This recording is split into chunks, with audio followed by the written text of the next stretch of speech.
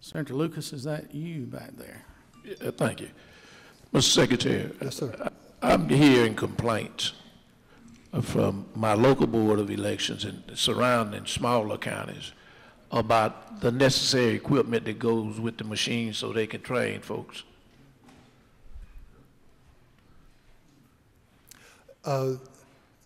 They say there are other components that goes to the voting machine that they don't have.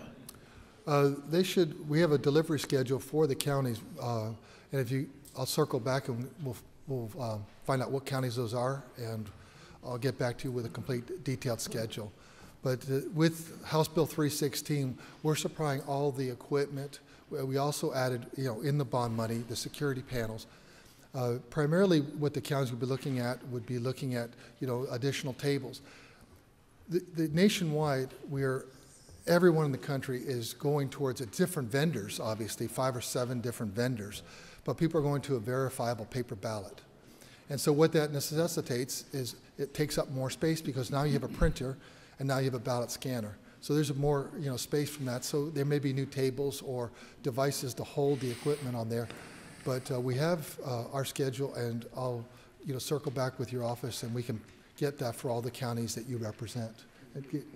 Well, I mean, I say that because we got elections in March, and a lot of these folks are, leery about the machine, so you want to get them out so folks can test them and that kind of stuff. Well, Senator, I'm over the implementation. Let me get into the weeds of this a little bit more.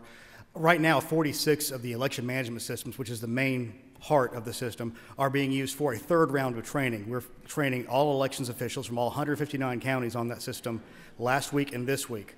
Once those are done, by February 1st, every county will have their election management system in hand so they can begin the UACAVA, which is the military and overseas votes, by February 4th, which is the cutoff time to begin that process. On top of that, every county has had, since October, the necessary equipment to work on poll worker training, which is the scanners, the ballot marking device, which consists of the touch screens and printers, as well as the ballot boxes, so that they have the necessary equipment to show their poll workers and elections officials how those can function.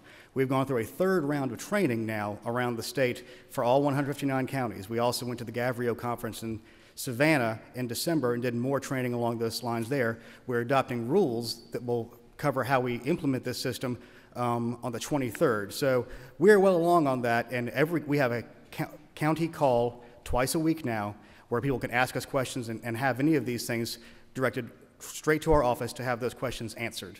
So right now we are ahead of schedule in terms of getting the actual equipment out the door, and we are on time to both run our special elections in House District 171 and Senate 13, as well as do another audit, which is another test of how to do an audited paper trail system, likely with Lee County. That hasn't been confirmed yet.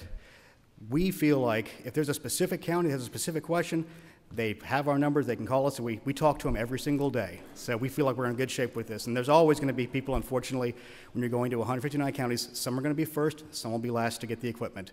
Right now, 87% is scheduled to get out the door. So I think by February 4th, every county will know the exact time that all of their equipment will be in place. Representative Holcomb. Excuse me. Thank you, Mr. Chairman. Secretary Raffensperger, you caught my attention with your statement about the sequestration of the DREs. Yes. Can you tell us a little bit more about that? My guess is Judge Totenberg ordered that in the federal case, and do you have a sense of how long they're going to be sequestered for? That is the judge that ordered that, and she didn't provide a timeline. So it's indefinite as far as we know. They've been decertified for use, and they're being brought back out from all the counties as we collect equipment. So we'll be storing those until notified otherwise by the court. Okay, thanks. Okay, Mr. Secretary, that appears to be all the questions you've got. Thanks, Mr. Sorry Chairman. about that. And we appreciate you being here. Thank you. And we will see y'all soon, and I'm sure we'll be talking a great deal more. Thank you.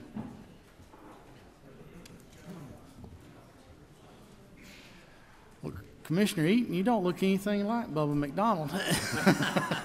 Poor substitution. Next up on our agenda is Public Service Commission, and Commissioner Eaton is here to bring to us a quick update on the PSC and what they've got going on. Hey. Mr. Commissioner, the podium is yours. Mr. Chairman, members of the Joint Committee, appreciate you giving me the opportunity to present today, and I'll get right to it. To really understand the essence of the Public Service Commission, we're an economic development agency, and when industry considers relocating to Georgia, the utility infrastructure, the prices they pay, those are huge factors that go into that. You can talk to any site consultant out there, any relocation consultant, and what Georgia's done here is we're a very competitive state, we're a reliable state. It's not true in all the states. For instance, in a state like California with over-regulation mandates, pushing initiatives past the free market, it's caused rolling blackouts and very high prices. Their prices are almost, they're well over 50% higher than what we're paying here in Georgia. Within 2 years, Georgia's largest economic development project, Plant Vogtle's 3 and 4 reactors, will be coming online. This will provide clean and reliable energy that will be the envy of the South and the entire United States. It'll be an industry recruitment tool, and they will also require financial and safety regulators with knowledge and experience beyond what the PSC has today. These are not regulators we can hire off the street. We should be hiring and training these regulators today. We just finished we approved rate increases with specific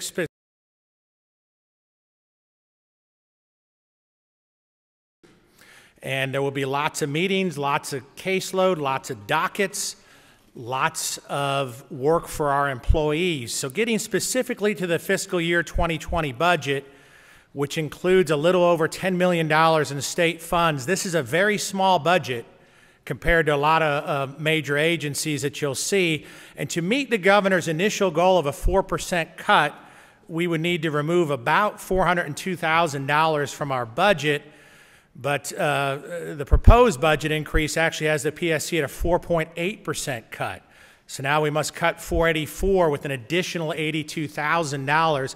And when we look at that, we're down to the bone, and that $82,000 is I look at that really from an employee standpoint. And so to make this goal, we've already taken actions to maximize federal funds in an amount of $70,000. We've suspended our dues to our training partners for $60,000 in savings. This is our national organization that provides valuable research to us, especially with what's going on in energy today, with solar, all the technology that's out there. We will no longer have access to that information. We've reduced discretionary spending by $77,000, administrative cost restructuring of $40,000, and we have 2 employees that have left, and we will not rehire those positions for a 2020 savings of $60,000. And so that remains a shortfall of $176,000, and our only ability to do that at this point is through staff furloughs. During the Great Recession, the PSC reduced employees from 106 to 80. Currently, we have 83 positions filled. So in other words, we are virtually the same staffing level as we were in the pit of this recession. And so the PSC employees, as I mentioned before, we're ensuring energy costs to ratepayers remain low. Pipeline inspectors keep the gas lines safe. If you indulge me for 1 minute, if you read about many times when we have rate cases, and I think a lot of folks, especially in the media, think that we start with 0 and just decide how much are we going to give the utility that year. But what these are is these are litigated hearings, and they come at us with a litigated position. And that position is high, and essentially our staff, for lack of a better way of putting it, they're almost on an Easter egg hunt, and they're looking for those eggs in the filings. And the less staff that we have, the less experience that we have, the less we will be able to identify these issues and have a proper litigation position ourselves, and we'll be more at the mercy at whatever the utility files at this position, because as I mentioned before, it's not starting at 0 and deciding what we're going to give them, it's starting at their litigated position and deciding what we're going to take away. So to deal with this all, we are implementing 5 furlough days through the end of this fiscal year for each employee, including commissioners starting in February and through the rest of the fiscal year. And so, you know, I know we've heard from a lot of agencies today, but we are way down to the bone. It's really just about labor at this point. There is no discretionary spending left. So respectfully, I'd ask that, you know, you consider our PSC budget, how small it is relative to the impact that we have across the state. Consider the PSC work has a direct effect on customer service regarding ratepayers, both residential and industry. And consider the PSC budget is now facing a higher percentage cut than even the 4% that had been proposed. And so even if we could get it below the 4% cut, this would still require furlough days, but obviously it would not require as many as we have planned for the 4.8. So again, thank you very much for hearing what we have to say today, and I'm open to any questions. Well, it appears that Brother McDonald coached you pretty well. I thought that was him standing up there. I do want to ask you, what are the projected start dates on 3 and 4 now? The projected start dates are, is it 22? November 21 and 22. November 21 and 22. Okay, thank you. Number 30, Chair Lady Houston. Thank you so much. Could you tell me how these cuts will affect the federal funds that we receive? Well, we've taken steps to maximize those at this point, although the pipeline safety staff will be subject to the furlough days as well. Is that correct, Mr. Pritchard? So there would be slight reduction in those funds, a slight reduction, but of course if we continue moving in that direction, we will have to we will have to reduce that department as well. Well, what about, okay, if you reduce that, you get fees from that when they make an error and not doing right, don't you fine them? No, absolutely, we do, and I have that in my notes. How much fine money did you bring in? We bring in, the PSC returned $550,000 to the general fund from fines assessed to violators before the call before you dig, and really we're not maximizing that area as well as we could. If we added a couple employees in that area, they would more than pay for themselves by bringing in more fine dollars. Okay, and so you're going to have to cut some of those people that are doing that? Not in the 2020 budget. We're going to have to do furlough days across the board, but we're not cutting. We've had 2 employees leave that we're not replacing those positions, but we won't be cutting anybody in the pipeline safety department. Okay. Thank you. Chairman Pruitt. Thank you, Mr. Chairman. This may not be a budget-related issue, but I just wondered, in rural Georgia, there's a lot of us that have issues with not having enough natural gas, and I wonder if there was anything in the plans to promote moving natural gas or bringing more natural gas to rural Georgia. Well, we've considered, we've continued to work with the USF fund and try to, we have a number of funds that we work with in trying to expand a development in natural gas. You've got a wonderful advocate now in the Public Service Commission, and Jason Shaw, and he's obviously constantly advocating for the rural part of the state. It's picking and choosing which projects to do. We get a lot of economic development requests, and we do our best to objectify those by seeing what the return of those added pipelines will be. But all I can say to you, Mr. Chairman, is that we do have programs in place. We are very aware of the need to expand for industry and agriculture in the rural areas of the state. We'll continue to do that, and if you've got specific projects in mind, I'd be happy to talk to you about those. Thank you. Mr. Commissioner, that appears to be all of the questions that you have. We appreciate it, and I'm sure that there'll be more conversations as we go on over the next several weeks. Thank you very Thank much, you. Chairman England. All Appreciate right. it. Next up, ladies and gentlemen, is DCA Commissioner Nunn.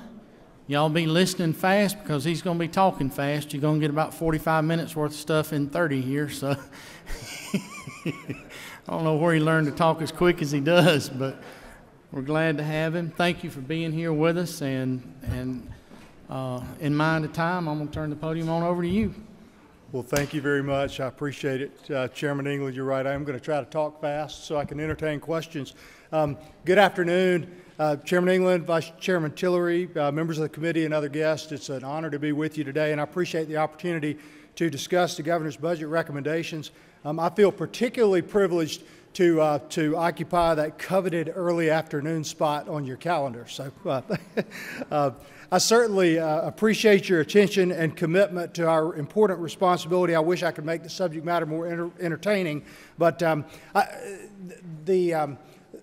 we were instructed, and y'all are aware, that we were to look at our agencies and scrutinize our spending to sharpen our pencils in a challenging budget environment. I assure you that we have a keen appreciation for the difficult work of prioritizing resources and program activities, all of which are vitally important.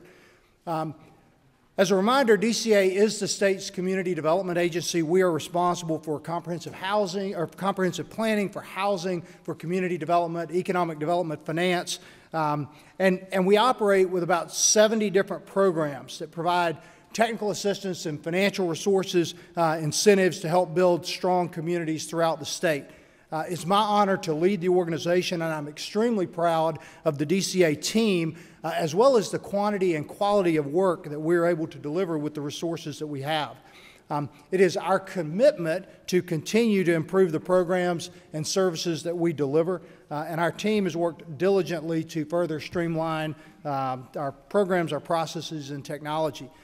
As I present our budget recommendations today, I understand you're working from the governor's budget report, so all of my recommendations, I'm just going to track with that document. I had intended to share a PowerPoint, which I have KO'd because it's fairly redundant.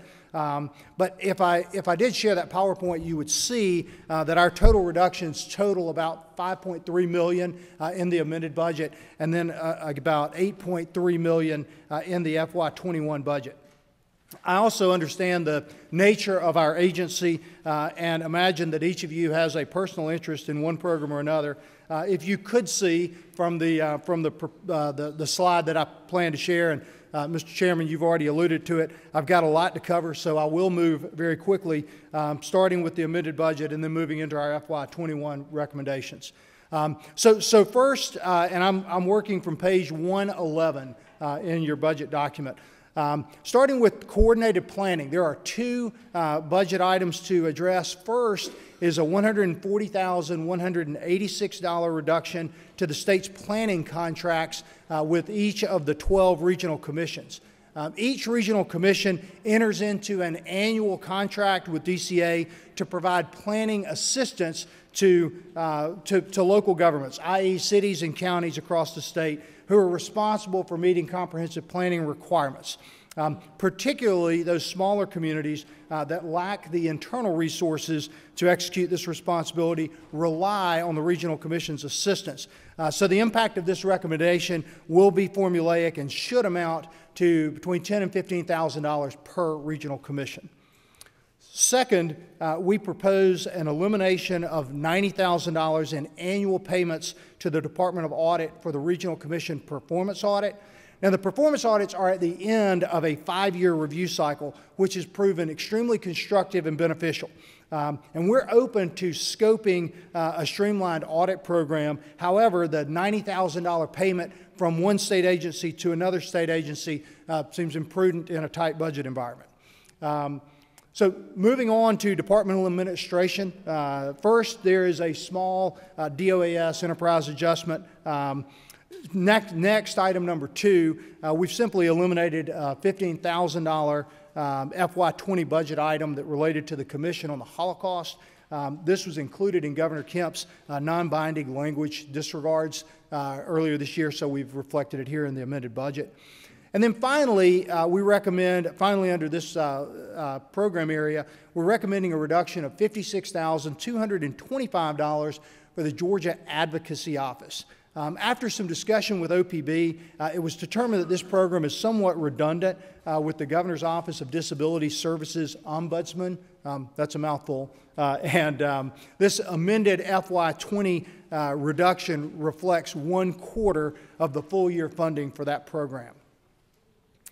I'm going to move on to the Federal Community and Economic Development Program budget, and we only have one item in the amended budget to recommend, and that relates to the Appalachian Regional Commission. ARC is an important community and economic development tool. It's available to our northernmost 37 counties, and as part of a 13-state Appalachian region, we are assessed annually to support the operations of this federal-state partnership. In return, we receive several million dollars, about $4 million last year in federal funds to address economic development and community development issues in rural Appalachia. Now, several years ago, this assessment spiked due to a change in the methodology, and at that time, the One Georgia Authority stepped in to fund the Delta. Given the fact that these programs are very similar in terms of their focus on economic development, the focus on rural Georgia, as well as the importance of unlocking these federal funds. Now, while that assessment, the ARC assessment, has leveled off, a small amount continues to be funded by the One Georgia Authority, and we are simply recommending eliminating the $130,000 variable line item from our DCA budget and moving that entire variable expense to One Georgia. Under regional services, as I continue along, you'll note a $60,000 add in the amended budget for the purchase of 3 vehicles for regional staff. Many of you are familiar with our regional representatives who live and work in the state's 12 service delivery regions, and in fact serve as a face of DCA to the communities we serve. Now, not only do they provide information and technical assistance, but they also help us to monitor state investments in these communities. Of course, this requires that they travel within their regions very regularly, and due to the unique nature of several regions, some have particularly high annual mileage reimbursement. After discussing with OPB, it was determined that purchasing several vehicles to be assigned to individuals would result in long-term savings, hence that addition in the amended budget. I'll move now to research and surveys, and we currently have 1 vacant position in this part of our agency, and we're proposing the elimination of that position. That should result in a $64,754 savings. Just as background, DCA is responsible for 7 annual reports and surveys, such as the local authority registration, the report of local government finances, the hotel motel tax reports. It's our plan to pursue every opportunity to streamline these activities as we continue to evaluate these reports and our ability to deliver them. Moving on under special housing initiatives, under the special housing initiatives budget, the statewide Independent Living Council funding is proposed to be reduced by $100,000 to its FY18 level. This program provides accessibility assistance for disabled individuals through grants to help retrofit individuals' homes so that the disabled are able to safely navigate within their own homes. Now, this is similar to several programs at DHS under the Division of Aging. And for background, in FY19, Silk spent $198,000 to assist 28 disabled homeowners. The prior year, in FY18, Silk was able to assist 13 homeowners with $99,000 in funding. And we believe that Silk will continue to support individuals in need even at this reduced funding level. Under state community development, still in the amended budget, there's several items to address. First, is the recommended elimination of $300,000 intended for the Blight Removal and Code Enforcement Program, or the BRACE program. And you may recall this is a new program included in the FY20 budget, and it was intended to address issues of blight by providing small grants to rural communities to lease dumpsters for residents to dispose of unwanted items that might otherwise become eyesores or blight. Now, blight is a significant issue for many communities, and I think that our partners at GMA and ACCG would tell you the same. And I know that this is a very well-intentioned program, albeit a small drop in the bucket. Unfortunately, the program came with no administrative funding, and DCA simply has no resources, particularly once I get through all of these recommendations, with which to implement this program. Second, under this program budget, we propose eliminating $75,000 for the Cobb County military support. Now, this funding was actually intended to match federal grant dollars that apparently did not renew this year. The recipient of these funds actually notified us early in the year that they would not need these funds, hence their elimination. Also in our recommendations are savings of $85,798 through the elimination of a position in community development. And this actually relates to an FY21 agency recommendation, which I'll share momentarily, regarding the elimination of a program. However, the amended budget reduction will require us to eliminate a position that is not yet vacant. Moving on, so state economic development. There are three items. First, the DCA proposes the elimination of one part-time community and economic development position that really supports all of our economic development programs. We operate with a very lean staff. In many cases, I've got one person that is solely responsible for multiple state programs. And historically, we had relied on this individual to provide assistance when there were demands, when they were available to meet demands of our programs and customers. However, this individual left the agency in the summer of last year, and it's simply impossible to replace that knowledge on a part-time basis, thus the elimination of $27,588 in that program budget. The second line item here is the Georgia Sports Hall of Fame. This was a $50,000 pass-through that was included in the governor's veto disregard language last year. And then finally, number three, we're recommending a further reduction of $500,000 to the REBA program, which provides discretionary economic development grant funding. As you are aware, we were given specific targets for our proposed budget recommendations, and when we had to scrutinize every aspect of our state funding, REBA makes up a large percentage of our state funds. We evaluated this program closely, and upon review of the economic development pipeline, prior year trends, and discussion with our partners at Economic Development, it was determined that REBA should be able to sustain, at least for the short term, this additional reduction. Moving on to the attached agencies, I'm going to address those attached agencies for which DCA maintains some level of management responsibility. There are other attached agencies such as GFA, for which DCA is simply a pass-through, and I assume you'll hear directly from those agency heads in a separate budget hearing. Number one, under the Commission on the Holocaust budget, that is being reduced by $13,369, and that amounts to 4% of FY20 funding. Number two, we propose a $3,675,000 reduction for the One Georgia Authority, which resets the authority budget to FY18 to its FY18 level. At that time, both Economic Development and which is responsible for making recommendations in the EDGE program, and DCA, which accepts applications for and makes recommendations through the equity program, were both experiencing an uptick in demand. And some of these, however, some of these additional funds have been used for special projects. And with this reduction, we aim to eliminate the special projects to preserve the flexibility and capacity of One Georgia. So I'll now move on to page 114 and our FY21 recommendations, trying not to repeat myself.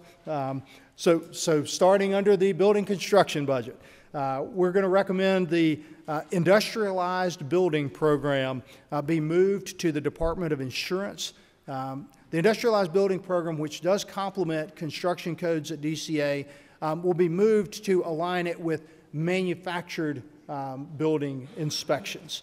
The IB program is funded through fees or other funds, and the $232,353 in other funds, which is projected for FY21, would be transferred to the Department of Insurance Fire Safety Program, and that's reflected on page 224 in your document.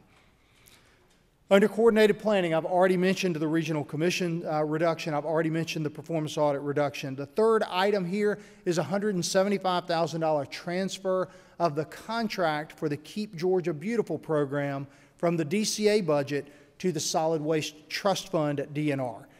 This is simply a funds transfer, as the valuable program will continue to operate in its current form. This is important as it relates to the BRACE program.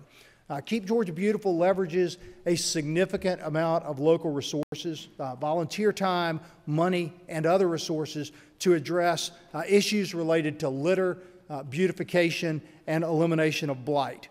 Now, we've discussed with Keep Georgia Beautiful the BRACE program's intent, and they understand that, and will aim to help leverage their 73 affiliates across the state to tackle the important issue, underlying issue. Under departmental administration, and hopefully I'm moving quickly enough, but not too quickly. So under departmental administration, the first two items are simply enterprise adjustments. I'm happy to answer questions if you have them. The third item is that non-binding language disregard related to the Commission on the Holocaust. The fourth item is simply the full year savings of $224,902 related to the Georgia Advocacy Office, which I mentioned earlier. Moving to federal community and economic development. The first item it represents a small allocation related to raises for state employees who make less than $40,000. Now, I should note that this does not insinuate that DCA is comprised of highly paid employees. Much to the contrary. In fact, much of our funding comes from federal sources and is not reflected in the state budget. I've asked my team, and we have identified 90 employees who meet the definition, and we are working, my executive team, diligently on a plan to address the underlying intent and objective of that recommendation. The second item relates to the Appalachian Regional Commission, which I already mentioned. The third item is a savings of $481,788 in FY21 through the elimination of an AmeriCorps program in Albany-Doherty County. I recall that this program began as a two-year initiative in 2018. However, the funding was not moved to DCA until FY20. Since August, this program has placed 27 AmeriCorps members in the Doherty County school system to serve as math core tutors for grades 4 through 8. Beyond that, I don't have a lot of performance data or additional data to share with you at this time, but that's the background on that saving. Under regional services, earlier I mentioned the purchase of vehicles to reduce our mileage reimbursement. We're working on the details to affect that recommendation, but we anticipate a savings of $63,838 in the FY21 budget. I've already mentioned the elimination of the vacancy in research and surveys. Similarly, under special housing initiatives, we've discussed SILK. So I'll move on to state community development. And we have a number of recommendations under this program budget. First, currently, the DCA Office of Downtown Development operates a design studio in Athens. And this is a resource that is used by many of our Main Street communities, particularly rural communities that cannot afford the robust resources that are available through UGA. After all, this program is somewhat subsidized. In eliminating this program, we aim to preserve the knowledge and the expertise of the small staff. However, we will anticipate $163,798 in savings by eliminating our lease in Athens, our contract with UGA for interns and equipment, and also one full-time position that is currently filled. Number two, I've already mentioned the BRACE program, as well as Keep Georgia Beautiful and some of the conversations we've had there. Line item number three, we're anticipating $2 million in FY21 savings by eliminating the funding that was included in FY20 to initiate the mapping program for the Georgia Broadband Deployment Initiative. The baseline map, which these funds provided for, will be completed no later than June 30th. The funds were also intended to provide for the administration of a grant program which is yet to be funded. Now, important to note, DCA will continue to work closely with federal partners and with our providers to pursue any and all available resources to address this important rural priority. I've already mentioned the savings through the pass-through to the Cobb County Support Center. Similarly, numbers 5, 6, and 7 reflect $25,000 in savings from funds that were passed through to Clayton County Food Pantry, Second Harvest Food Bank, and the Overcomers House. And finally, under this budget line item, you see an addition of $1,027,936 related to the move of the Historic Preservation Program, which includes historic preservation tax credits, from the Department of Natural Resources to DCA. Commissioner Williams and I have had ongoing discussions between the agencies and with OPB, and it's determined that this would allow for a more efficient operation, particularly given DCA's experience managing other tax credit programs, as well as our commitment to rural downtown development.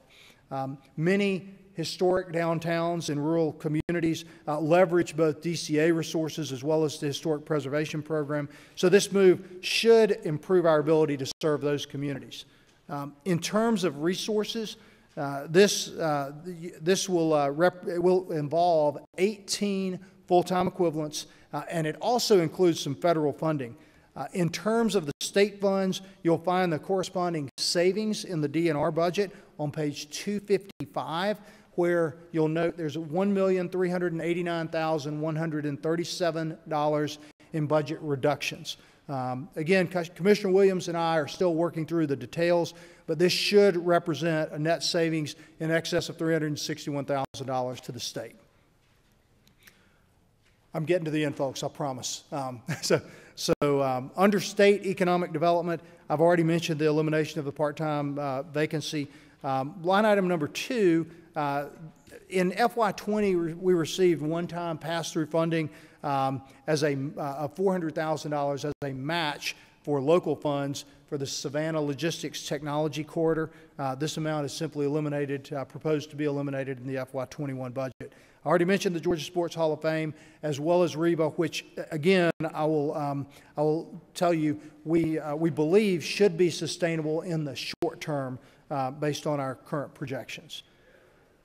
Finally, under the attached agencies, after discussion with OPB, who highlighted the duplication between the Commission on the Holocaust and KSU, or Kennesaw State University's Museum of History and Holocaust Education, we recommend that the Commission on Holocaust be transferred to the Board of Regents and the university system to realize synergies that exist between the two entities. DCA's involvement with this attached agency is simply to provide back office services and support such as HR, IT, and accounting.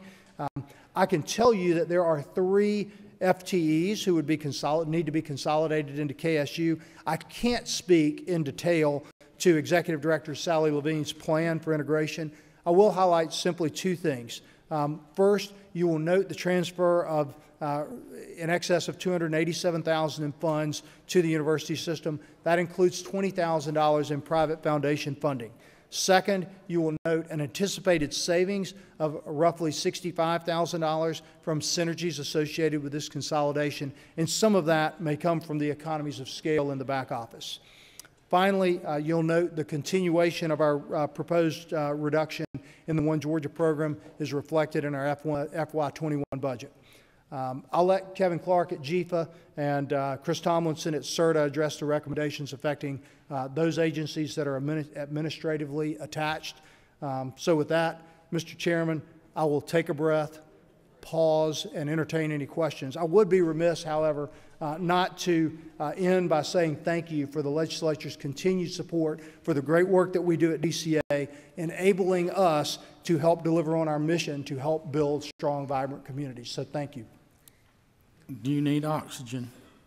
I do. Thank you. Told you I'd go quick. First question, Representative Stovall. Thank you, Mr. Chairman. I have a question about, you mentioned something briefly about Clayton County, and I saw there was a line item about the food pantry, then you mentioned it again a little later, but you went kind of fast. I wasn't able to understand what you were saying. I apologize for moving fast. When I went through this, I realized I had about 45 minutes of material, and I wanted to allow questions. I believe that is simply a reduction in the FY21 budget of $25,000 in pass-through funds that were included in last year's budget. So it's an FY21 reduction for those funds. Okay, and what was the last part you mentioned about Clayton County Food Pantry? That was it. It was the 21 reduction under the state community development budget. Let me point you to the page. It should be page. If you look at the bottom of page 115, 115, number 5, eliminate one-time funds for the Clayton County Food Pantry. Okay, well, why were those funds eliminated? If you note from taking a quick look at my budget, we didn't leave much that was untouched. So that's just, it was recommended because of the one-time nature of those funding. Okay, thank you, Mr. Chairman. Chair Lady Houston. Two quick questions. What was the thought process about eliminating the audits of the regional commissions? Right. I don't understand because we got such good information when we had those audits, and before then we had no really oversight. Absolutely, and Representative Houston, you know that those have been a very valuable tool, and so the thought process there in the recommendation was simply the transfer of funds from one state agency to another. We would certainly be open to continuing the performance audit. I'm not aware that there are other agencies that pay for that performance audit, and so that was the Would you have auditors that can perform this? DCA does not. You would have to contract out. That's right. So we just happen to be contracting with our own self. Yeah, that's correct. So it's exactly right. Yeah. That is not a reflection. This is a reflection on fiscal prudence, not on the importance of the performance audit. Well, we were very helpful to us, and the audits were done real well. They were, and we would agree with that. Thank you. And the next question, when you talk with, I don't know who you talk with about combining the Holocaust Commission over at Kennesaw, did y'all take into effect everything that's been done in Sandy Springs with the Anne Frank exhibit and all the people? It's the only one this side of Amsterdam and all of this when y'all were doing that? It's fantastic. It really is. Did y'all discuss this when you were? I think that was all taken into consideration as you looked at some of the challenges with managing that program and with the administrative overhead. But yes, and that's something that I think the devil's in the details of how we consolidate those and maintain the great work that they have done. Well, isn't this thing in Sandy Springs? I don't think that's sort of a completely separate sort of idea than what you've got over at Kennesaw. Right. So I think that's a fair point. Yeah. So do you think the people in Sandy Springs are going to be admissible to having this put over there? I can't speak to whether someone else is going to be miserable. Yeah, because we've got a lot of people coming in from all over on Monday to see this, and right. It's quite a feather in Georgia's cap to have it there. Appreciate the comments. Thank you. Thank you. Senator Lucas. one thing. Is the Georgia Sports Hall of Fame a state hall of fame or a local hall of fame? I'm sorry. I say, is the Georgia Sports Hall of Fame a state hall of fame or a local hall of fame? My understanding is that that's a state hall of fame. This was simply a pass-through that was included in our budget, which the governor included in his line item disregard. So we would simply pass those funds through. I don't have a lot of direct knowledge about the governance structure of the Georgia Sports Hall of Fame. Well, the governor vetoed the bill that allowed the money to go. That's one thing. That's correct. Now, let me ask you another. On the Appalachian grant, we got more for Elbert County for $400,000. That's right. I've worked hard for that, Senator. But now you tell me you're going to cut the money for the assessment of the Appalachian. Now, we get money, but we cutting the folks who do the work.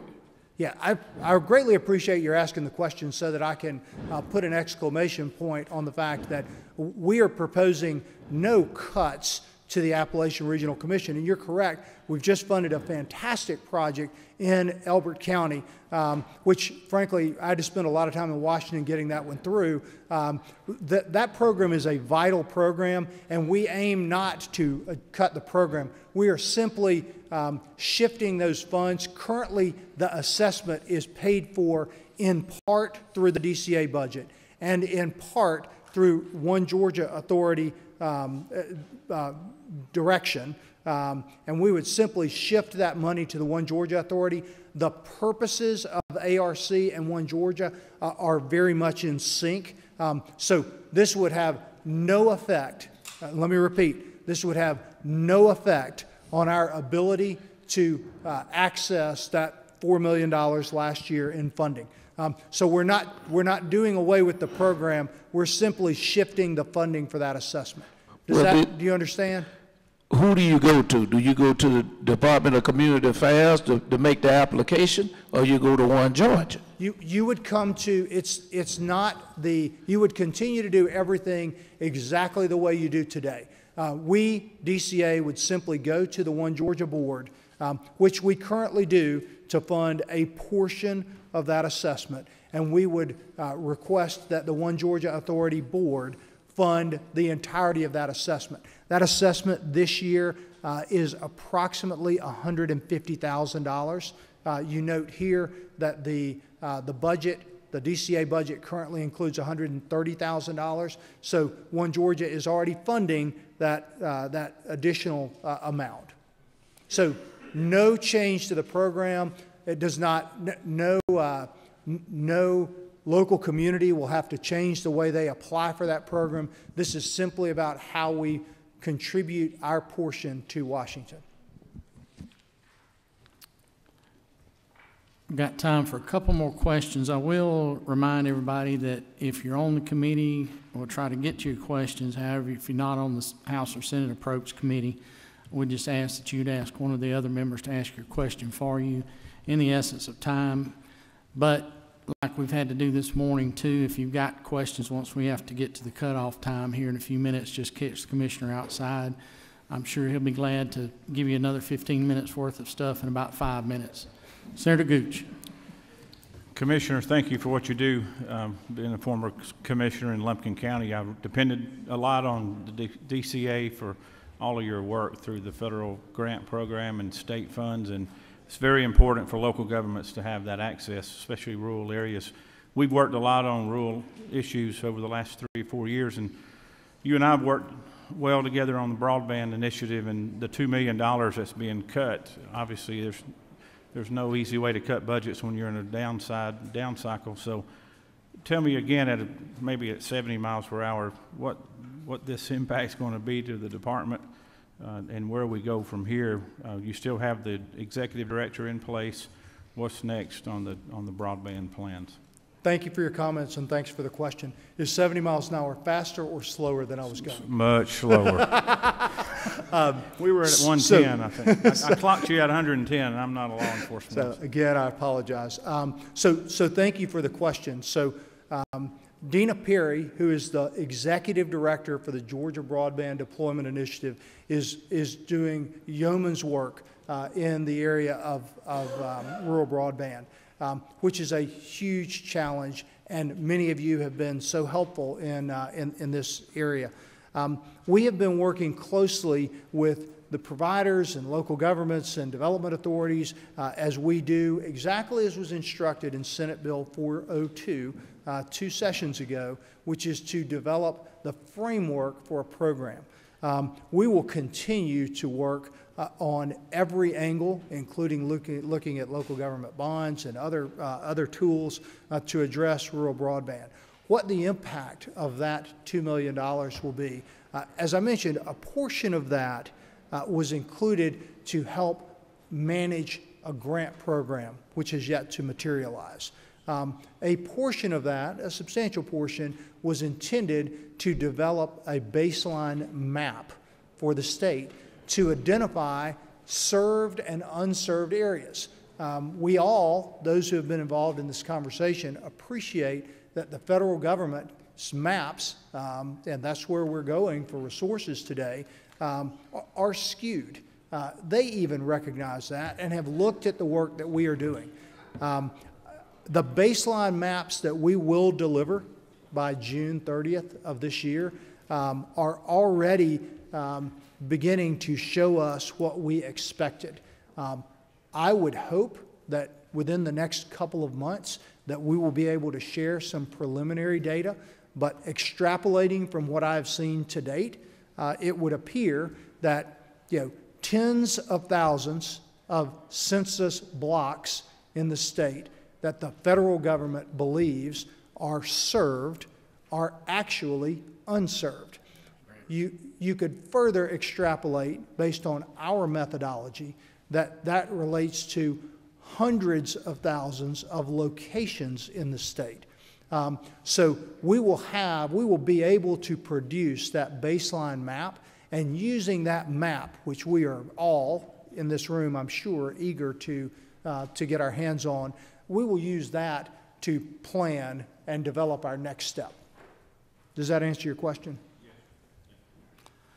Okay, ladies and gentlemen, that completes the time that we have for Commissioner Nunn. Commissioner, we appreciate you being here. We appreciate also what you do and the hours that you spent with myself and our deceased colleague, Chairman Powell, on our work on the Rural Development Council and all the members there.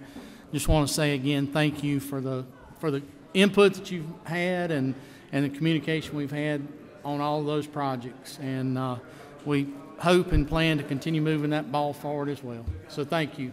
Thank you so much. All right, ladies and gentlemen, next presenter up will be Commissioner Russell McMurray with Georgia Department of Transportation.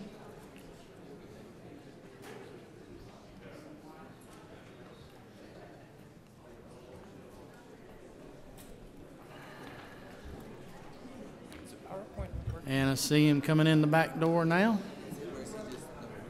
Okay.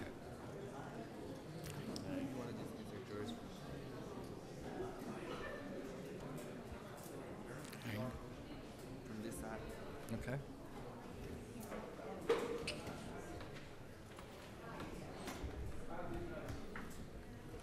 My cousin right there. Man. Purple. Yeah, it's right on.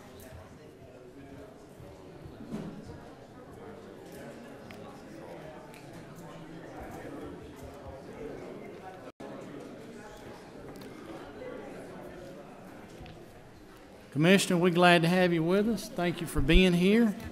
And in the interest of everyone's time, the podium is yours. Yes, sir. Thank you, Mr. Chairman. Ladies and gentlemen of the committee, it's great to be here today. On behalf of Tim Golden, our State Transportation Board Chair, he sends his regrets. He had a funeral to attend and some other family members, but glad to have our Deputy Commissioner with us, Mike Dover, our Chief Engineer, Meg Perkle, Angela Whitworth up here, and George Christensen from Budge Office, and Josh Waller. So we've got a presentation we're going to go through. Today, my goal is to hit a little bit on transportation funding sources sources and talk about some trends we're seeing in transportation funding. Of course, go over the amended 20 budget, the 21 budget review, and then provide you a few GDOT updates you may find interest in. On the next page, slide 3, is a little bit of a history lesson in motor fuel excise. And that's the excise tax of what revenue is generated since 2016. And what I call your attention to is you can see the blue is actual collections, and you can see sort of a stair-stepped approach. But as we hit fiscal year 19, 20, and 21, you can see that those stair steps have got smaller, and there's not as big a step in between on excise tax. And we'll take a little bit of a deeper dive into that and just highlight something I wanted to make sure you're aware of. The next slide is a little bit of a zigzag, if you will, but this shows the actual gas consumption, so not revenue, but consumption by, you can see 100 millions of gallons over there, for fiscal year 18, 19, and 20. The blue line is 2018, the green line is 2019, and the red line is 2020. So in 2020, collections to date are tracking below, consumption is tracking below the previous 2 years. And so that certainly gives a little concern. And I think if you notice, if you go back into the 2018, if you look at that December, you can see that big spike in the green there that happened around December. And that correlates just about closely to Hurricane Michael's devastation that happened in October. But what's interesting is we see that trend continue over those months. And so consumption has been down about 2 or 3% from the previous year. So, and then the next slide is, that was gas, motor fuel gas. The next slide is diesel. Same colors again, blue's 2018, green is 2019, and red is 2020. And we're passing out handouts, so you'll have these and take a deeper look at them later. You can see that red's really tracking very closely to the 2019. So diesel is tracking pretty much very similar to last year. So I just wanted to bring that to your attention. Our next slide is the total consumption by fiscal year. So you can sort of see, if you look at the top of that chart again, is gasoline. If you look at 2018, we hit an all-time high of consumption, and 2019 and 2020 have been reduced a little bit. And really the thing I highlight today is between 2019 and 2020, it's remained virtually flat, if you will.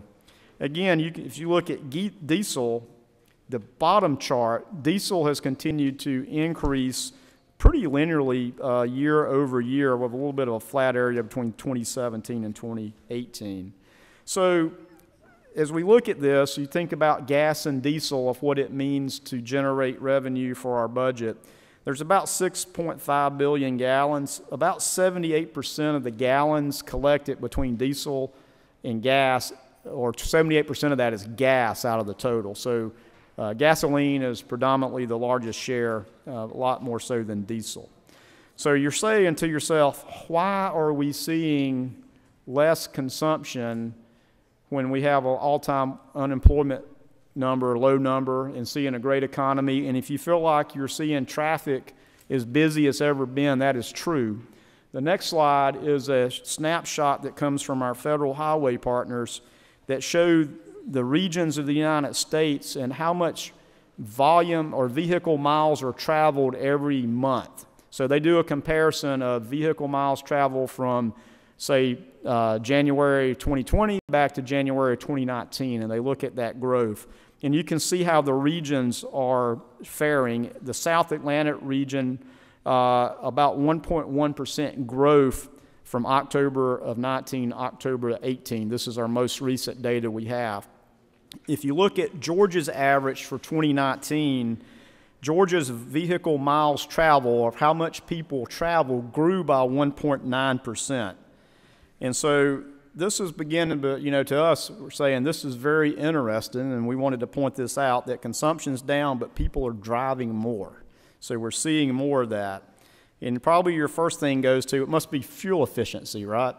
So fuel efficiency probably has something to play in it, but in fact, the fuel efficiency From 2020 back to 2019 actually got a little bit worse because there's more SUVs, bigger fleet vehicles that people are buying and using.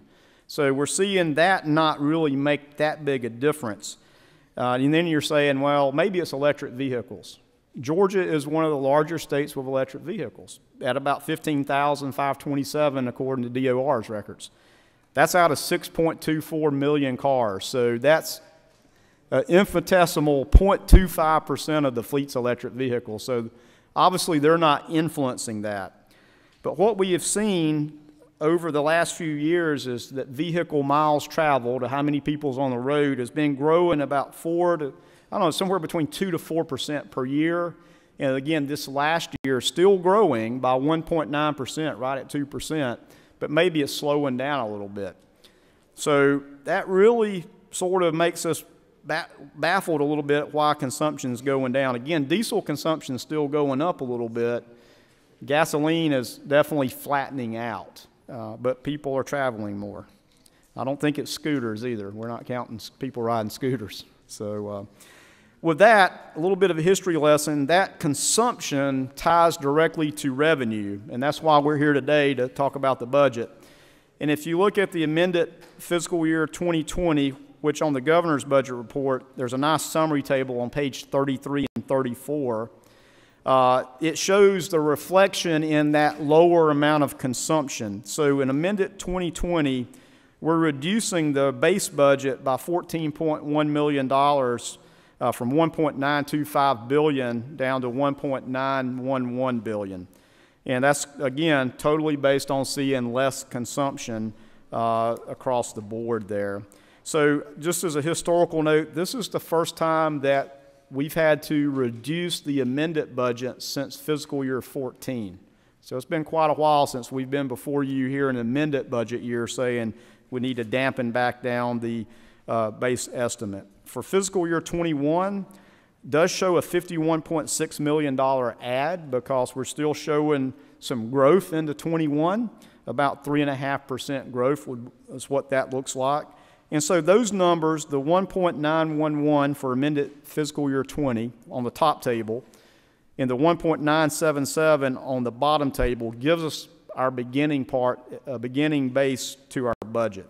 But that's not the only source of transportation funding that's out there. So on the next slide, I wanted to break down the other sources of funding. As you remember from HB 170 back in 2015, there's fees that go toward transportation funding as well that total $211.4 million. And you can refer to this for amended 20 as well as 2021 because basically OPB's held that the same for both years, and that's I think a very good approach. So the major components of the transportation fees and some state general funds are this. The highway impact fees consist of about $15.6 million. That includes, excuse me, I said that wrong. Highway impact fees about 15.6. Hotel motel fees about 179.3 million, and then state general funds about 16.4. And out of the state general funds to transportation, the bulk of that, about 14 million, goes to the aviation program, and I'll talk about that in detail a little bit later. And then the balance goes over to the ATL for the Atlanta Transit Link Authority. So when we look at these numbers, I'll just break down the highway impact fees because I mentioned the electric vehicle fees. About 25% of that highway impact fee is electric vehicle. The vast majority is at the heavy vehicle impact fee that is assessed there. So that's sort of, again, here's the sources of use of other transportation funds. And on the next page, page 10, here's where they're used. So you take the $211.4 million. You just heard from Christopher Nunn. About 15.29 goes to the DCA, which under them has the Georgia Regional Transportation Authority at $12.8 million. And then 2.47 again going over to the Atlanta Transportation Link Authority.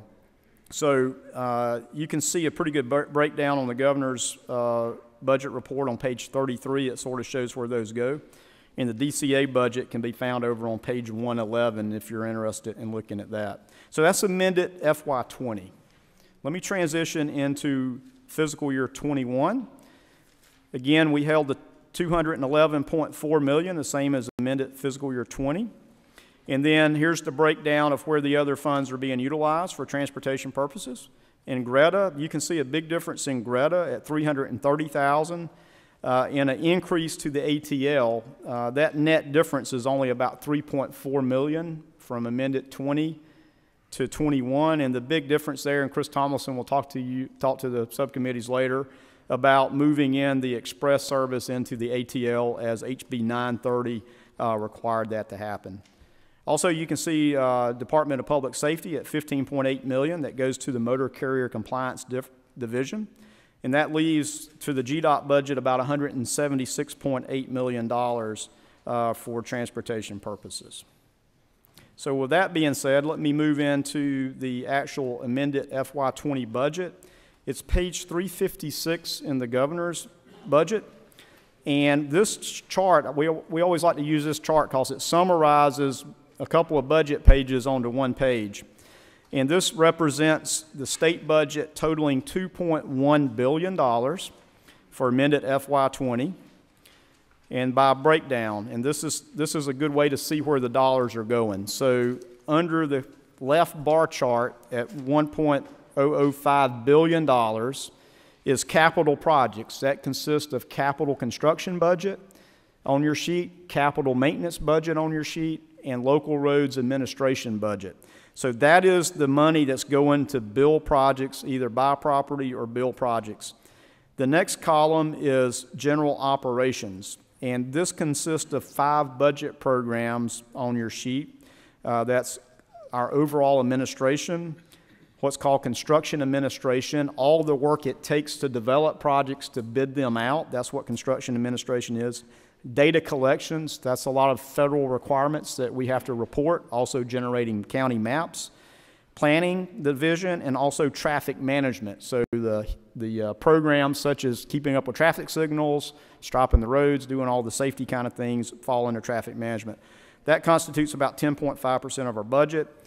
LMIG, the Local Maintenance Improvement Grant Program, is appropriated there at 10%. And I'll just continue to highlight that even with a little bit slowing consumption. Since 2015, the LMIG program has seen a 58.3% increase, and I think each of your cities and counties are very appreciative of that. And I might highlight this year, too, we did all electronic LMIG applications, which sped up the process even more. So I hope you're hearing positive things from your cities and counties. The next budget category on this chart is in the middle there at routine maintenance at $443 million, represents about 21% of our budget. And a matter of fact, out of that routine maintenance, about half of that is now outsourced, and I'll highlight that a little later in the presentation. So if you add up the capital projects, the LMIG, and the routine maintenance, that's about 79% of our budget going to actual direct infrastructure investment, which I think is a good story to tell. And then if the next category to the right is the payments to CERTA, at 5%. Payments to CERTA consist of 3 major buckets. Basically paying for bonds, previous bond debt that we have. And then there's the GTIB, the Georgia Transportation Infrastructure Bank, that's funded at $12.9 million. And then also funding CERTA operations, their toll operations until these projects get developed that we're working on at $10 million. So the total is $103 million. All but about $23 million of that's going to pay previous debt, either what's called GARVI, which are federal debt paybacks, or guaranteed revenue bonds payback. And then the next to the last column on the right is our intermodal program at $19.8 million. The breakdown on that again is about 14.6 to the aviation program, 3.2 to the transit program, about 1.2 million to our ports program where we work with the Georgia Ports Authority, and last is about $734,000 to administer the state-owned rail program. So that's a good breakdown and overview of sort of where these dollars are being spent. Now to the changes on amended fiscal year 20. Again, these are on the governor's tracking document on 356 and page 357.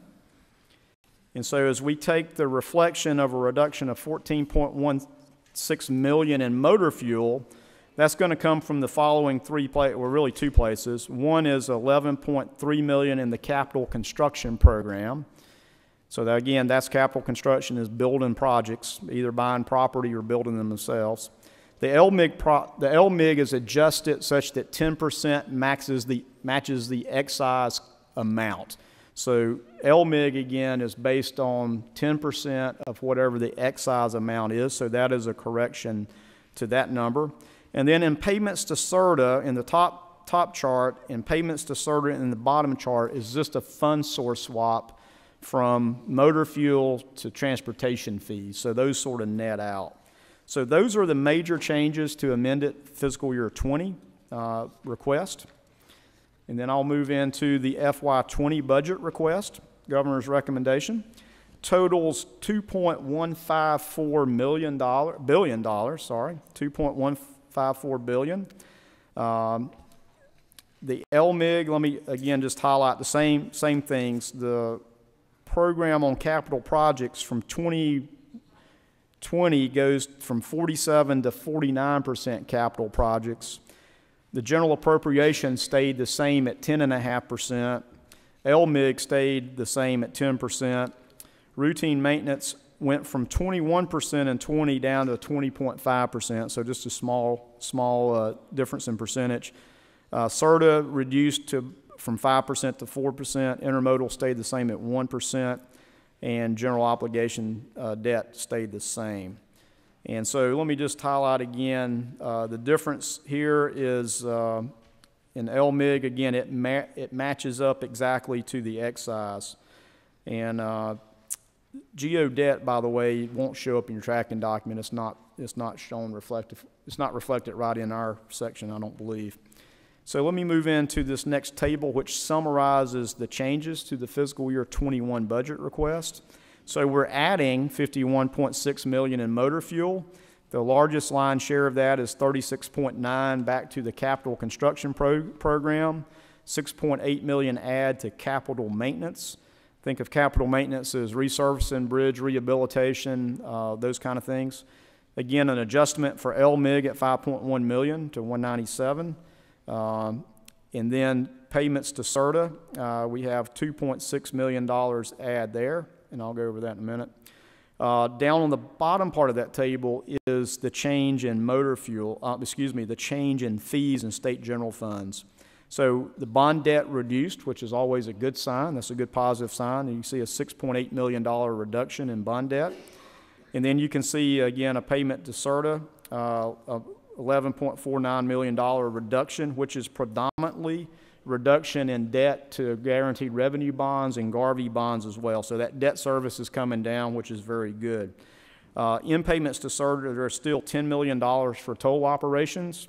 There's also the $12.99 for the Georgia Transportation Infrastructure Bank, and also an add of about $2.5 million to help pre-fund some of the debt that CERTA has on the I-75 South Express Lane project to help pay. We're going to try to pay that bond down early to save the state money in the long run. Also on the intermodal, you can see a $500,000 add there, and that is for us to contract with DNR to help fund the Sapelo Island ferry that runs back and forth. Even though the Commissioner Williams has tried to give me the ferry, I think he is certainly suitable and adequate to always run that ferry. Of course, the coast might sound pretty good on a day like today, as cold as it is. So that's the FY21 budget. Let me move into just a few updates of things you may find of interest in. Also in the proposal this year is $50 million for bridge bonds. I know that this body remembers that the state's been making significant investment in bonds for state bridges, which helps us free up dollars to work on local bridges, of which we have need. I always like to show this map. I know it's a little bit hard to see. Georgia ranks very good in our bridge condition at less than 3% of what's called deficient bridges. And we rank very well nationally as we compete against states, but the reality is there's still 1,551 bridges, usually county roads or city street bridges, that need some form of replacement, major replacement, not rehabilitation, but replacement. And so we have to keep that eye on the prize. And again, We take the bond dollars and work on state assets, being state routes and interstates, frees up what we normally program for bridges, which again, we go right to local roads and try to help replace those and help the counties. So one interesting factoid while I'm talking about bridges from the Freight Commission, and I hate to digress a little bit, is we looked at what it would cost to put one bridge overpass over each of our Class 1 railroads, being Norfolk Southern and CSX, in every city in Georgia. Just add one bridge over the railroad. Forget whether they have a bridge or not there now. It would cost $4 billion, $4 billion, to give every city one bridge over the railroad. Pretty staggering when you start thinking about it. So bridges obviously are big dollar items, and we're very excited to have this $50 million in the budget or for bonds presented. One of the success stories I want to share with you too is, again, I mentioned the maintenance that we outsource about half of our maintenance. We have more maintenance to do than the men and women of GDOT can keep up with, so we're very excited that we're able to outsource and help them be able to accomplish their mission. So this is one form of what we call invitations to bid, or ITBs, of where we partnered with DOAS such that you have an online process for companies, small companies, that can register and become a approved contractor with Georgia DOT and actually sign a contract that they become an on-call contractor with us. And then each of our districts, when they have maintenance work to be done, simply send out an electronic invitation to bid to the email that the company has set up that they want their correspondence to go to. And so they're able to then submit their bid back electronically, and then we're able to accept the lowest bid. They're already under contract with us, so there's a small bond, maybe a bond requirement, and we try to scale those, and then they're off to work very quickly. And so this has been a tremendous, important thing that we've put in place that shows a lot of work, and you see this work as you go up and down the highways and byways of Georgia.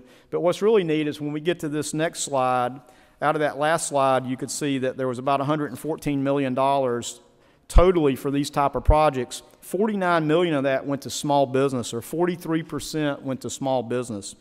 In fact, we have 289 vendors in the system, and about 54% of those are small business. So I think this is a great testament of a way to do things innovatively, quickly, efficiently, and engage small business, because a lot of these things, again, you don't have to have a big operation. You can get out there with what you have and help us accomplish our mission. So again, 54% are getting 43% of the work. That's pretty good. So I'm really proud of that. While I stand before this Joint Appropriations Committee, I always feel like it's important to keep just a little bit of a focus on what's going on federally. When we stood here last year, things weren't so good federally. We were in shutdowns and continuing resolutions. The full year's appropriations for FY20 has been passed by Congress for transportation funding, so we're in good shape there. But we've got to keep our eyes on the prize, because at October 1, the current transportation funding bill is set to expire. The positive note is the Senate Environmental and Public Works Committee has already put down a marker, a bill, if you will, or a proposal that we're watching that has a little bit of an increase in transportation investment, but it added some other programs too. So we'll just keep an eye on that, but I wanted to keep that in front of you, that this year is very big, and on this slide you can sort of see the history of federal transportation funding, which usually go into 5 or 10, 5-year increments or so. So we'll be watching this closely as the year develops. Finally, I'd like to conclude on probably the most important thing at Georgia DOT, and that's our people. The men and women of GDOT, I can't say enough about. Many of you have experienced them working in hurricanes, snow and ice, floods. Whenever those kind of things, disasters happen, I'm always impressed about how our men and women show up, and they focus on how they can do things better. I just wanted to show you this chart. Right now, we're hovering right about 3,958 employees. You can see the trend. And I really wanted to highlight, since 2016, we're delivering over $1 billion more a year with either the fewer people than we had when we started that year. And so that takes a lot of work. Our turnover rate right now is about 16%. So that turns into, last year, 628 people separated from the department. That's a lot of HR work, 628 people in a year to hire back, and we actually hired back 651, so keeping a little bit ahead above water. But I just highlight that because it's not the work I do, it's the work of the men and women of GDOT that find ways to innovate, find ways to be effective, and to deliver. According to a U.S. government spending website, I have to quote that, it's not mine, U.S. government spending website, Georgia has the 13th lowest per capita transportation spending in the nation. I think that shows that we provide value, so I'm really proud of what they do. Chairman, I will be glad to entertain any questions or comments. Well, you just about talked yourself out of time, so. And I thought I was quick. You were. You just had a lot of stuff to talk about. So that means we're truly only going to have time for just a couple of questions. And Chair Lady Taylor. Thank you, Mr. Chairman. Just a couple comments. One, thank you to the department for the help we received last year in South Georgia during the hurricane.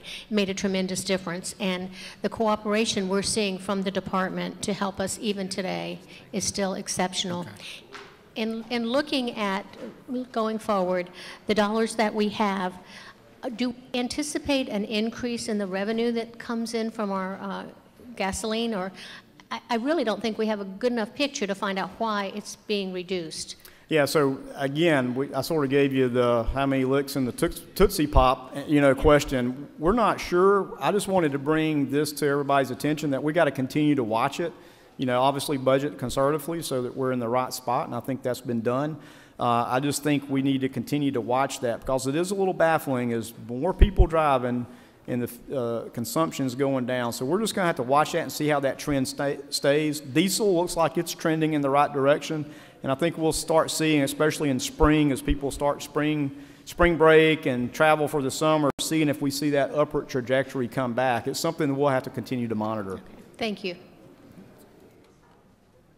Okay. Vice Chairman Tillery. Thank you, Mr. Chairman. Thank you, Commissioner, and thank you for what you do for our state. My question really dovetails on Chair Lady Taylor's. It's laid out best on page 8 of your sheets, although it's in our book several times. If we're expecting motor fuel to go down roughly $14 million in this amended budget, how can we expect it will be back up 60 for 2021? And if you don't have an answer, how do we get to that projection? That was my question. Yeah, I don't have that answer. I mean, continuing to look at those trends and trying to see if it continues to trend back up, I think is what we have to do. And again, probably spring is a better indicator than, November, October, December, November. That federal highway statistic chart I showed you of the nation too only is October. So we're going to be watching as those sort of looking at that correlation again of vehicle miles traveled based on consumption. And, it's not a direct correlation, but there's certainly a correlation consumption to revenue. Last question we're going to have time for in this segment. Senator Gooch. All right, thank you. Commissioner, I had one quick question. Reflecting back on the Investment Act of 2015, which was probably one of the most significant pieces of legislation that we've ever passed in this body. Y'all agree with that? Indexing. What would this position look like, the graphs that you have today, what would it look like without the indexing? Because it looks like it'd be a lot worse picture than what we have today. Senator, that's a great observation, and without the indexing, then it would have been declining. Our revenues would certainly been declining. Obviously, we're keeping pace with inflation, and again, on the CAFE standards of fuel efficiency, so that is keeping us ahead of where we definitely would have been. The numbers of that, I don't know what that would actually equate to, but you don't have it. You didn't calculate. No, I have not, but okay. we can get that for you. Good to know. Okay, Commissioner, I love numbers, and on your graph of the United States, you're showing total vehicle miles in October of 2019 nationwide, 285.1 billion miles. Just for those of you that are numbers nerds like me, at an average of 50,000 miles per set of tires for 1 year, that would be 68,424,000 sets of tires, or individually 273,696 tires 273,696,000 tires. But anyway, we appreciate you being here. And that's just a fascinating number. I had no idea. Yeah, it's easy for me to say, and I've been wondering why there were tire stores on every corner. Now I understand now why. You know why. Thank you, Chairman. Thank y'all. Thank you both.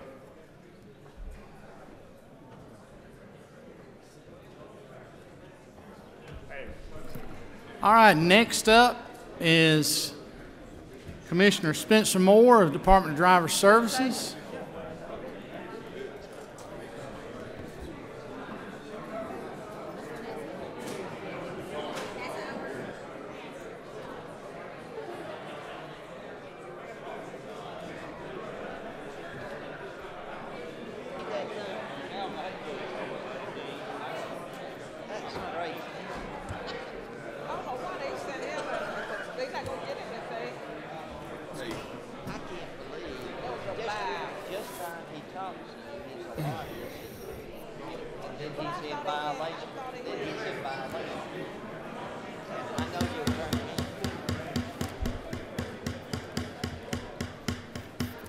Commissioner Moore, thank you for being with us this afternoon, and the floor is yours. Mr. Chairman, members of the committee, thank you for the opportunity to come up and give you some discussion about the DDS budget. We're much smaller than Commissioner Russell's shop, so we don't have a large PowerPoint to go by, but we certainly, I'd like to start with where he ended, which is the department has exceptional staff, and that's the reason why our agency continues to serve the constituents that come into our office efficiently. And I'd like to start with just a little bit of that. Our goal at DDS is to serve 95% of our customers in 30 minutes or less. I'm happy to say that we've achieved that the last 4 consecutive years. So from the time you receive a ticket to the time that you get to a counter with one of our employees, we have been able to not only exceed that 95% of our customers served in 30 minutes or less. The last 2 years, we've done that in less than 10 minutes.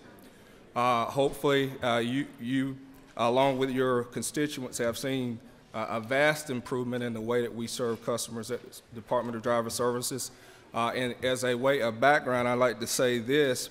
We have more than 8.177 million licensed drivers in our state. So obviously, we have a number of people who have licenses and are on the roads. If many of you have traveled recently, you might notice when you got to the airport, notice that effective October 1st of 2020, if you don't have a real ID credential, you won't be able to board a plane. I'm also happy to say that Georgia is 98% compliant with the Real ID law. That exceeds the entire country. As a nation, more than 71% of the nation is not Real ID compliant. So it's really exciting that we have achieved the goal of getting to a position where we can get our customers served in that amount of time, in that time frame. I'd like to start with, I think it's on the governor's recommendation on page 154.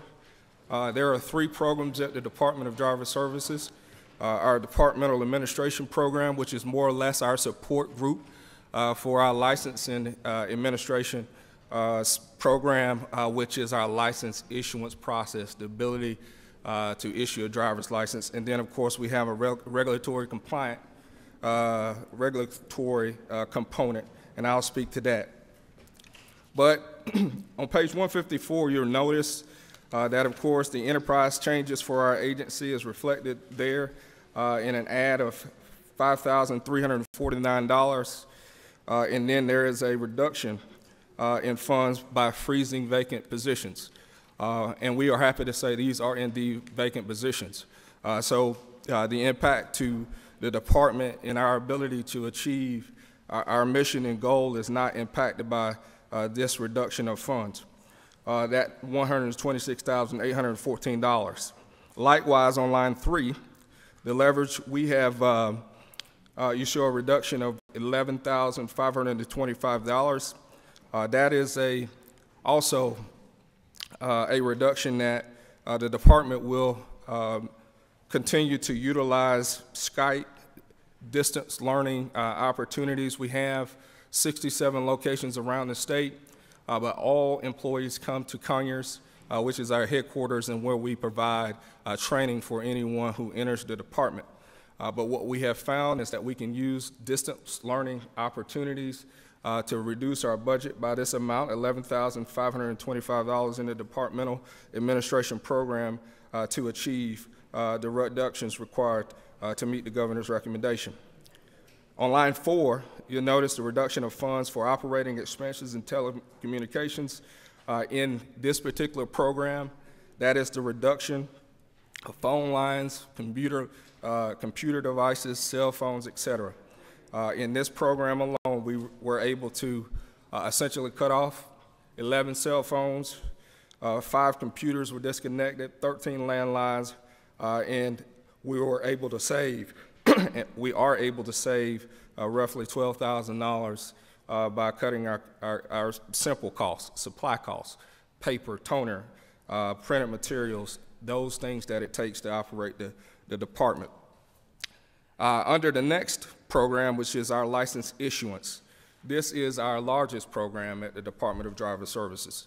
And this is where if you go into a center where in each of the 67 locations you'll find an examiner that is there to hopefully greet you and help you receive your service. So this makes up the vast majority of our agency. We also have in that particular program a number of investigators, our program management office, as well as some additional responsibilities in our IT and facilities. So in this particular line item, if you will notice again on page 154, the governor's recommendation, an enterprise add of that $33,287 for the agency premiums.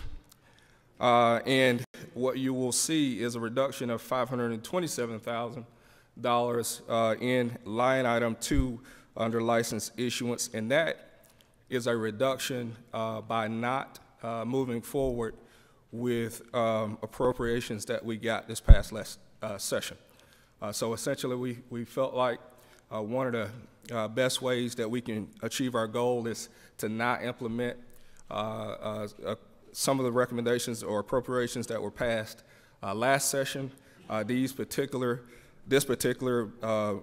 goal was to put a vault program in our 27 busiest centers where we collect $10,000 or more. One of the vulnerabilities that our staff has is we obviously are a place where we collect a lot of funds, especially in our large locations.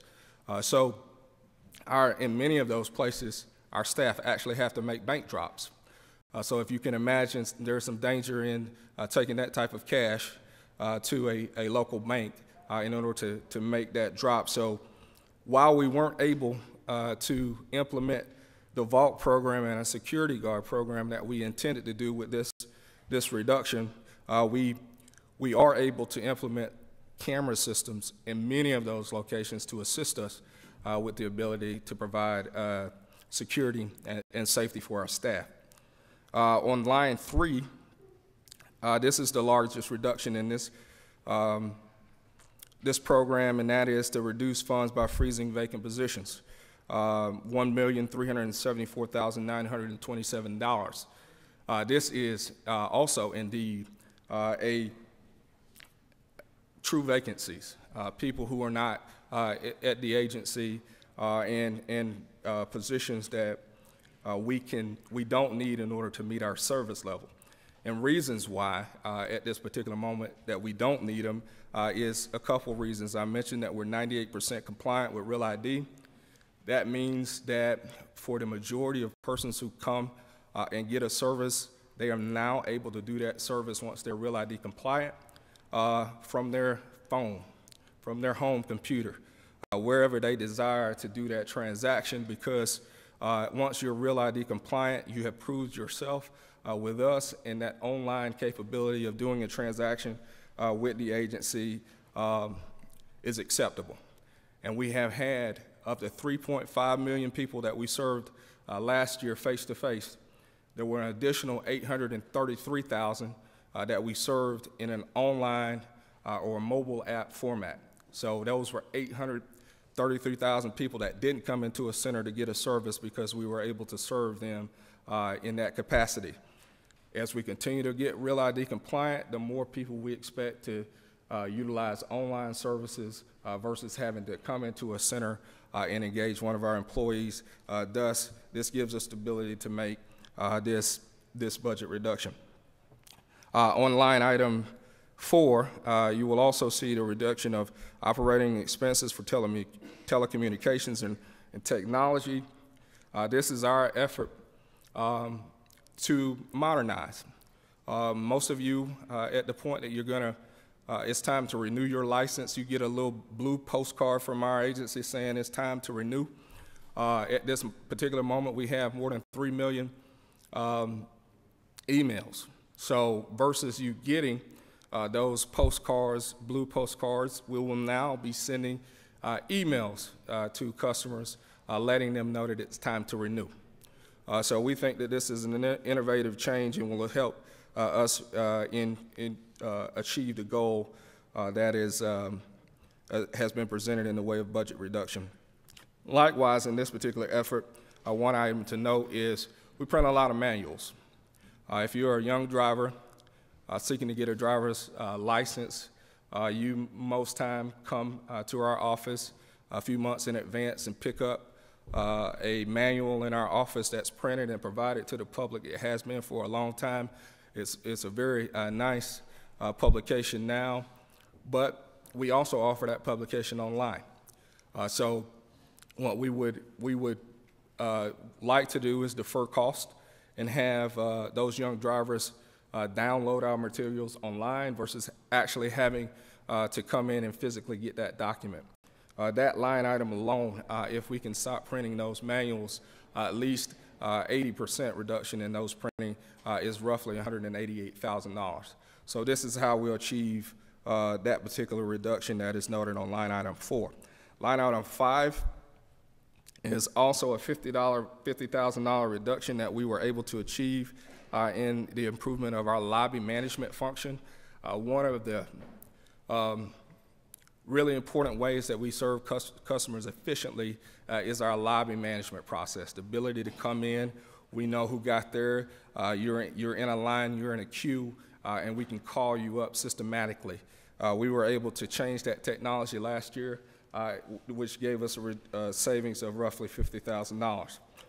On line item 6, this is an additional request for funds to implement our Drives project. This is a project that we have worked cooperatively with the Department of Revenue in order to finally put the vehicle tag information in the same system with the driver's license information.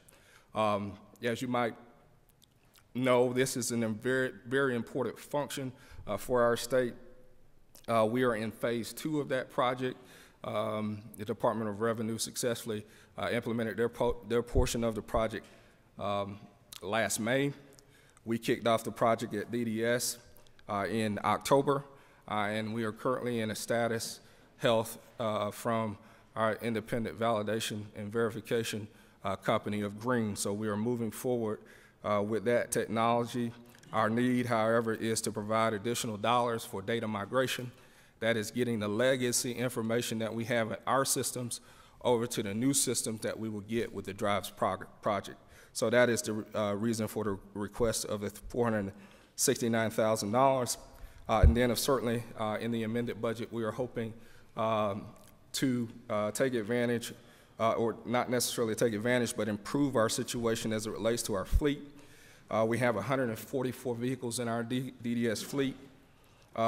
4 of them, of those vehicles are currently awaiting surplus due to mechanical failures 12 exceed 135,000 surplus mileage, and 29% of our fleet is 10 years of age or older. Commissioner, we've got about 3 minutes left. Okay.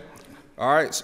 And the great part of these changes is they go forward in 2021. So everything that I'm explaining applies for the budget in 2021 with the exception of one item, and I will specifically mention that one. To move the Regulatory Compliance Division, which is our last division, forward. The changes that we're reflecting here, again, enterprise changes are noted.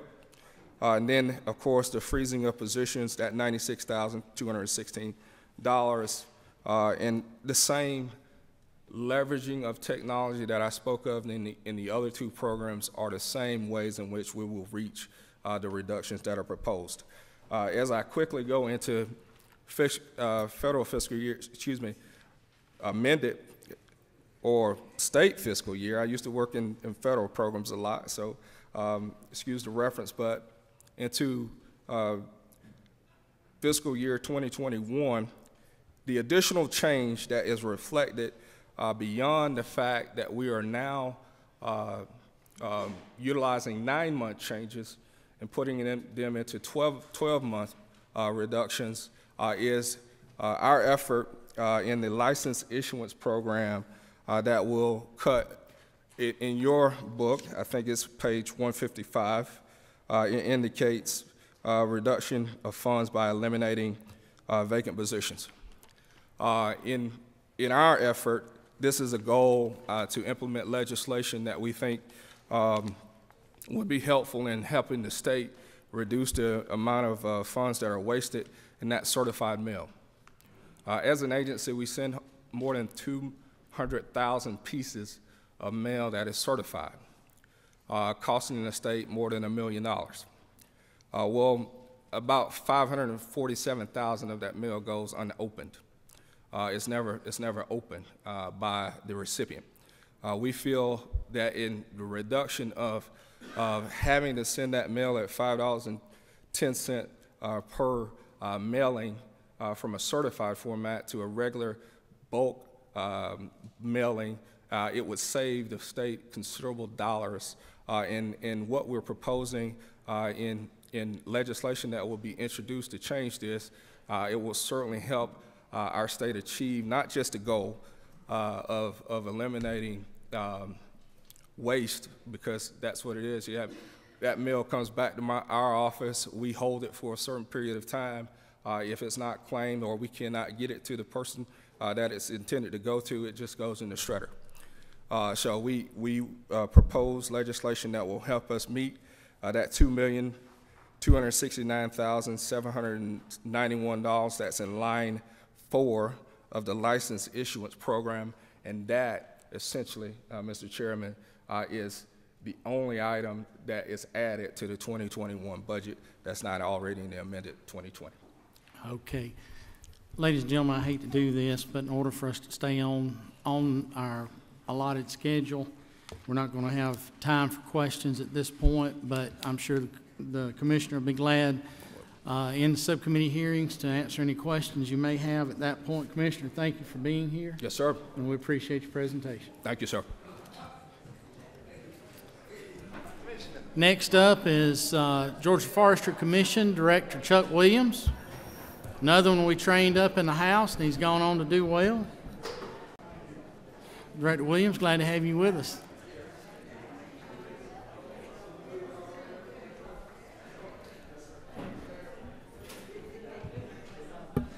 All these folks talking about cutting back on the use of paper, I'm a little concerned.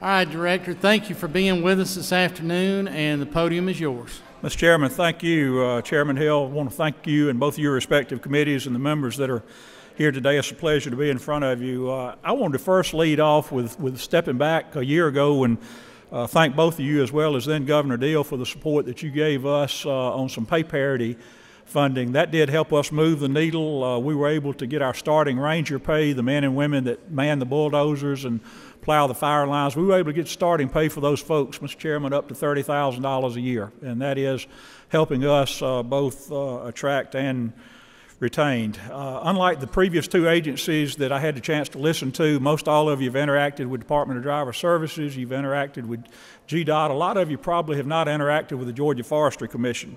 So I'm going to spend a little more time maybe than the last couple of presenters talking about our agency, maybe in a little less time on the specifics of our budget, because really there's nothing that jumps off the page about our budget, but we'll talk about it as much as you want to. Our vision is pretty simple. It is that we want to see healthy and abundant forests that support a robust industry while providing social, environmental, and financial benefits to all of Georgia. We do that through a mission statement, which is to provide leadership, service, and education in the protection and conservation of Georgia's forest resources. And for those of you that may not be familiar with why that is important, 2 out of 3 acres in Georgia is forested. As I have said, if the entire state of Georgia is getting a rainfall, 2 out of 3 of those raindrops are falling on forested land. So from an environmental and ecological standpoint, the 22 million acres of commercial timberland in Georgia are critically important, not just to those landowners from an economic standpoint, but from an ecological and environmental standpoint. We were pleased to hear the governor in his State of the State address, when he was making the analogy to building a home on a strong foundation, talk about using Georgia lumber from Georgia forest, sawn in a Georgia sawmill. So in keeping with the governor's theme there, rather than have a PowerPoint presentation, we have handed you out a little 3-page handout printed on Georgia-grown paper, sourced from Georgia-grown forest. And what that is a snapshot, if you will, of our agency, sort of the numbers that make us tick: rolling stock, vehicle fleet, buildings, head count of people, equipment, including dozers, and a small fleet of aircraft.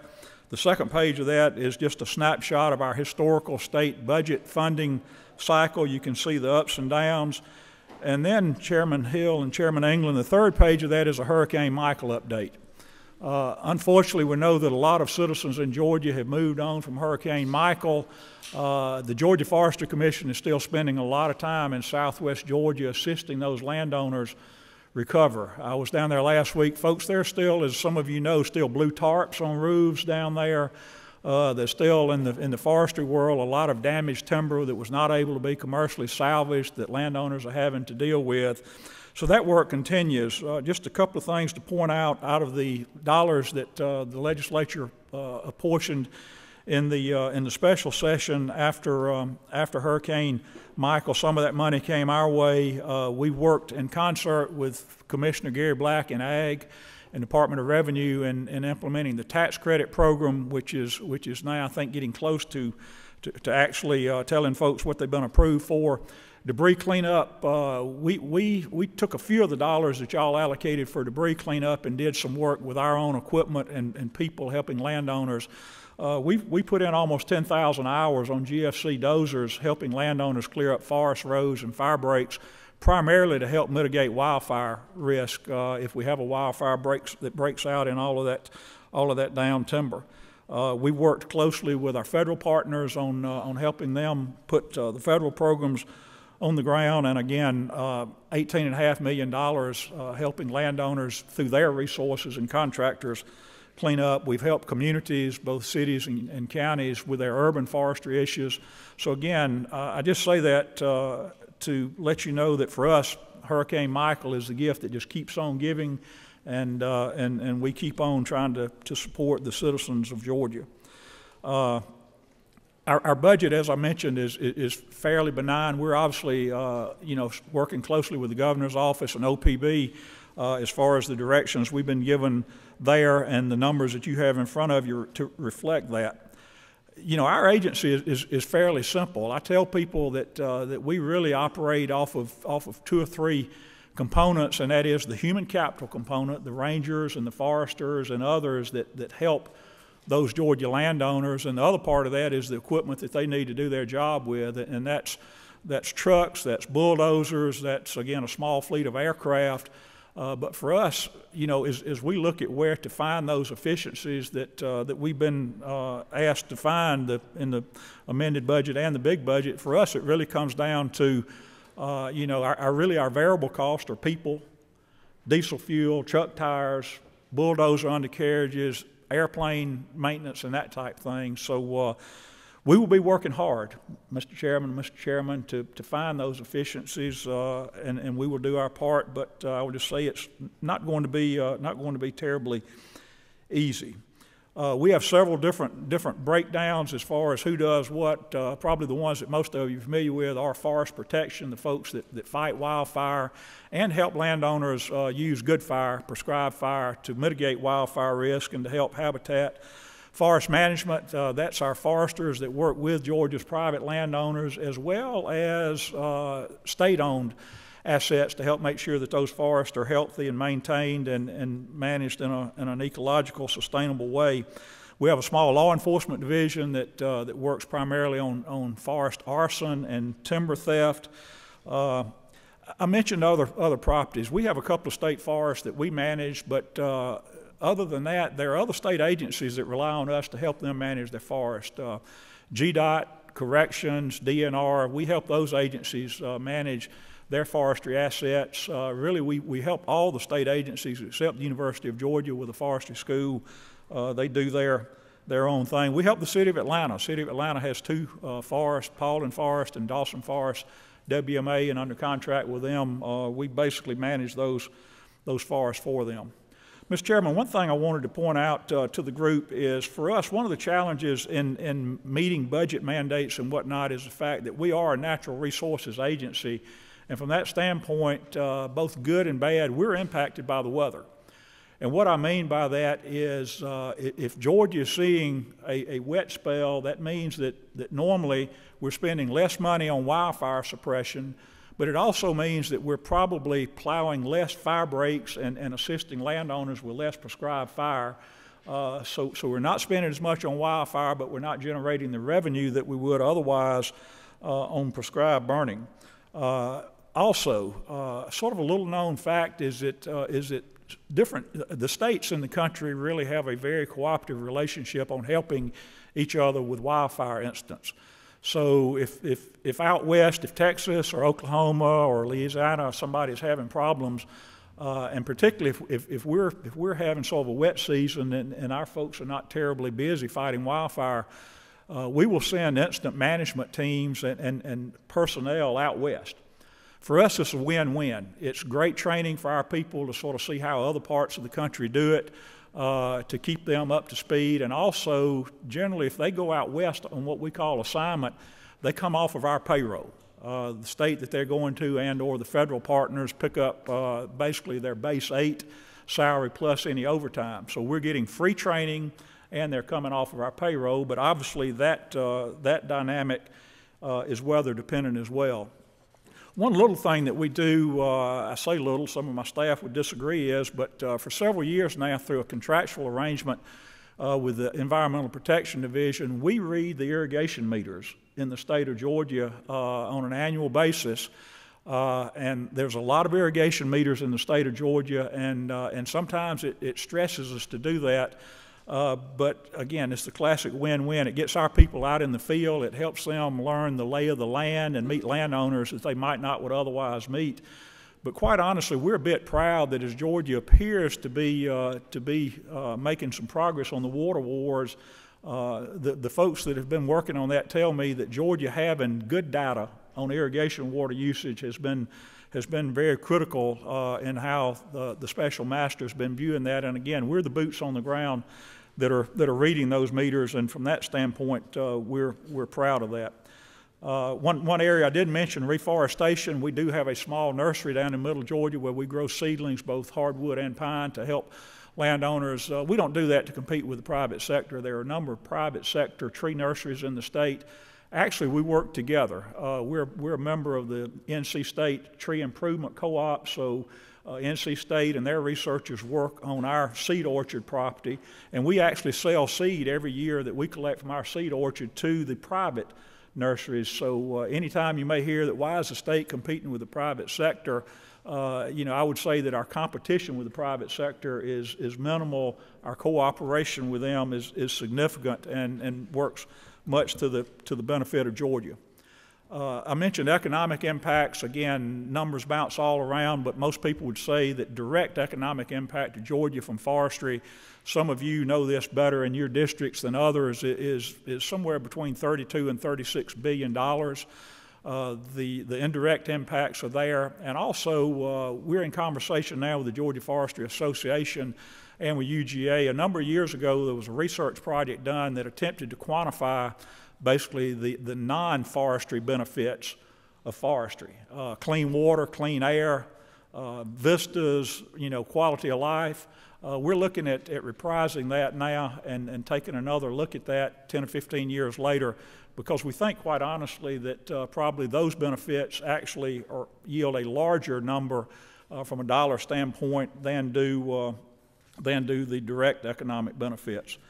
With that, Mr. Chairman, I know I've sort of sped through that again. You have the budget numbers in front of you. I will be glad to respond to any questions that you may have, but you see the numbers as well as we do. Again, we're still sort of absorbing the governor's budget number and looking at how we can accomplish that, probably like a lot of agencies. One thing we know we will do, and we've already actually proactively implemented, is what we call managing the lapse, LAPSE, and that is if a ranger resigns from us and moves on, it takes a certain amount of time to post that job, advertise it, interview for it, and fill it, so you pick up some direct savings there just through the normal timeline. We've implemented a program now where we're not automatically filling any job within the commission, any job that becomes vacant for any reason. We're analyzing sort of what the workload is expected to be for that job, what the other staffing is and whatnot, and trying to make sure that we're being very smart during these times that we're in as far as filling those jobs. We obviously, as soon as the governor's directions came out for 4% and 6%, we started looking closer than we had before, and we were already looking very closely at travel expenses and expenditures and whatnot. You know, what we've told our staff in the field is, because, you know, we've got a number of facilities, as you can see on that one pager, if the roof is leaking and threatening the building integrity, patch it. If the shutters or the fascia boards need painting, hold off on it. And that's sort of the approach we're taking until this budget cycle plays itself out and we see exactly what the numbers are going to be and exactly how long, you know, the budget pressures will be there. That's the approach we're taking. So, Mr. Chairman, with that, I don't know where I am on time, but I will gladly stand for any questions if there are any. I just thought Commissioner Nunn talked fast, but you may have him beat. Representative Petrie. Thank you, Mr. Director and former seatmate, and good to see you. Well done presentation. I wanted to tell you, and as I think you know, I'm an amateur tree farmer myself. I'm well aware we're #1 in the country in timber production, and the economic benefit so important to Georgia. I've been for some time frustrated with the cuts that it seems some agencies have gotten that have been hit harder than others, one of which I think is yours. And so my question for you today is this, because I know I've worked with a lot of folks at Georgia Forestry Commission from different offices over the years. The folks that really are competent tend to be there a while and then they move. Okay, we train them and they move somewhere else. So tell me the degree to which, because a lot of these folks aren't making a whole lot of money, the governor's proposal that would increase everybody below $40,000 by $1,000, what percentage of your employees would be impacted by that improvement? That's my question. Thank you, Mr. Chairman. Unfortunately, I don't have a definitive answer to that. Since we just learned about that last week, we're looking at that. We're excited on one hand about that because I know we do have a number of individuals who are under 40. Again, up until 6 months ago, we were starting rangers out at $27,300 and change. And it takes those folks a while to get to $40,000, obviously. We're now starting those folks at $30,000, so we've still got folks under that. So we're excited about it, but we're also, I don't want to say trouble, but at this point, we're trying to determine what will be the salary compression issues there. If you've got somebody making $39,500 and you give them $1,000 raise, that may mean that they're making more than their immediate supervisor. So those compression issues are something that we're going to have to take a look at. I can get you a definitive number, but for us, it is a significant number of folks that are under 40. Senator Burke. Thank you, Mr. Chairman. Director Williams, don't really have a question, just a comment. I want to publicly thank you and your agency for the responsiveness during the immediate time after the storm, but obviously a lot of my constituents were severely affected, and since that time, you know, we've had to communicate a lot, and your folks have been very responsive, and I want to publicly thank you for your efforts and that leadership. Thank you. Thank you, Mr. Chairman. I'm honored to work with the team that I work with. Thank you. Chair Lady Houston. Thank you, and thank you for what Forestry's always done with their budget. Y'all really been mindful of the taxpayers' money. But I noticed that you're cutting personal services. Are these jobs already filled, or are they vacant jobs that you're cutting? And how many people are affected? How many jobs are affected? At this point, Madam Chairman, it is a quote combination. Again, part of that is through managing this lapse process, where we're just going to intentionally slow down the hiring process. You know, at this point, we're still crunching the numbers to see, you know, how we will manage through this. We all know what a lot of our agencies did back during the Great Recession when drastic measures were taken on the personnel side. You know, we don't anticipate that at this point, but again, positions that are open, we're certainly reassessing those, and positions, as I said earlier, that come open, we're reassessing those. So I don't have definitive numbers for you. We can obviously work with you and your analyst team to get whatever definitive numbers, but we're looking at every position very closely. And one other question. What about impacting your equipment, the cuts in that? Is that going to be a problem, or in the purchasing of equipment? I know with comfort, you have to stay on top of getting everything up to speed in case you have a forest fire. Right, and obviously the bond package comes into play there. We actually in the past couple of years have taken a serious look at not only what we buy, what you folks and the governor and the taxpayers of Georgia fund us with, but how we maintain that equipment, making sure that we're squeezing every bit of efficiency and economic life out of that equipment that we can. This body has been very good to us over the last several funding years, helping us upgrade particularly our fire suppression dozer fleet. Over half of those dozers now have environmental cabs to get those operators out of the smoke and the ash and whatnot. So we're on a plan from year to year to year on replacing that heavy equipment, dozers and transports and whatnot. We feel better about that at this point than we do sort of the annual operating aspect of what we do. And you do still have cabs, tractors, firefighting equipment that don't have environmental cabs? Yes, ma'am. About half of our dozer fleet, and I think that fleet numbers 300 and something units that's on the spreadsheet in front of you. About half of those have environmental cabs. About half do not have environmental cabs. But I'll say this. I know Chairman England can relate to this. He understands the equipment world very well. We've got some of our older, I don't want to say older, some of our more seasoned rangers that say, I prefer that open cab. I can see, I can feel, I can smell what's going on with that wildfire. Don't put me behind glass. So we will probably continue to have some of that older equipment for a while, and quite honestly, it tends in some ways to be more dependable than the new equipment. Well, I guess with thank you. But we appreciate the new equipment. Don't misunderstand me. Thank you, Mr. Chairman. We're almost out of time, so you'll be the last one. Yeah, but real quickly, thank you, Mr. Chairman, for allowing the quick question. Commissioner, real quick, you have a lot of vehicles on your sheet right here, and again, we look at truck HD and truck LD, a lot of emergency type vehicles. Just give us an idea of what you're dealing with there, if you don't mind. And, yes, and I know, very quick answer. Be glad to. Truck HD is heavy-duty equipment, either 10-wheel, what we call straight trucks that are moving the smaller class of dozers, or 18-wheelers, road tractors pulling low boys that are pulling the bigger dozers in South Georgia. So that's the heavy-duty fleet that basically, for the most part, moves bulldozers.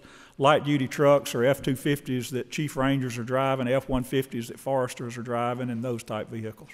Thank you. Yes, sir. Mr. Director, I'm sorry we're out of time. I know we got a couple more that had questions, but just ask them to catch you on the way out if they can. But appreciate what you do, and especially what your folks in the field do. Again, I'd echo the sentiments from others on the response from the hurricane in October of 2018, and continuing as we have storms and other outbreaks. Y'all are always Johnny on the spot, and we appreciate it. Thank you, Mr. Chairman. Honored to be in front of you today. Thank you. Thank you. Next up, another well-trained former House member, DNR Commissioner Mark Williams, and Judd Turner, I think, is going to, or excuse me, Richard Dunn. I'm still living in the past. Commissioner, appreciate you being here, and Director Dunn, appreciate you being here as well. And the microphone is yours. Well, thank you, Mr. Chairman. And last year I got to open up with some great news for Chairman Hill that I was increasing his constituency with twin grandbabies. And pleased to say today that although those have moved out of your district, I'm increasing Senator Tillery's constituency by 4 grandbabies. So for those of you that can do the math in this committee, I know it's appropriations. My daughter has had 2 sets of twins in less than 20 months. So we're all happy. We had an interesting Christmas. I picked out my son's Christmas present at CVS. Didn't take very much wrapping paper, Mr. Chairman. But thank you for having me. Department of Natural Resources budget can be found on pages 252 and 254 of the Governor's Budget Report. Have a few primary changes in our FY20 budget I'd like to make you aware of. In regard to vehicle replacement, our Law Enforcement Division is slated to receive 10 vehicles at $300,000. State Parks and Historic Sites Division, 7 vehicles at $200,000. Wildlife Resources, 17 vehicles at a cost of $500,000. And I want to thank the Governor for this appropriation very much, and thank y'all for your support on it to keep our aging fleet going. If you notice, looking at the numbers, it's pretty obvious law enforcement vehicles take a lot more to outfit, so you get less for the money, but that's the difference there. In terms of regular operating expenses, DNR is reducing costs within each division. DNR is conserving personnel costs by mostly holding open vacant positions. In addition, there are a couple of items unique to certain divisions. Historic Preservation will reduce funds for the Georgia Heritage Grant Program. Parks will reduce funds for equipment. Wildlife Resources will lower some investment in facility repairs and maintenance. Wrapping up AFY20, WRD has budgeted an increase of $310,051 from Lifetime Sportsman license sales to support the Wildlife Endowment Fund. So that has been on a good trend upward for lifetime licenses. Moving on to the 21 budget, Department of Natural Resources can be found on pages 254 through 257 of the Governor's Budget Report. FY21 will bring the first appropriated funds for the new Georgia Outdoor Stewardship Program.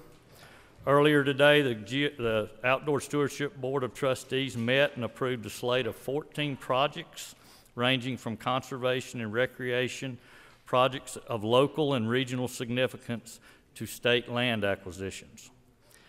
DNR will also be transferring the Historic Preservation Division, I know you already heard from Commissioner Nunn, to the Department of Community Affairs in FY21. DNR will retain the archaeology team under the Parks Division, while DCA will administer the remaining programs.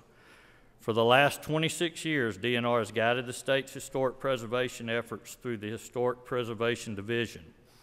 After discussions between DCA, DNR, and OPB, it was concluded that the Historic Preservation Division and its mission would best serve Georgia citizens under the umbrella of the Department of Community Affairs.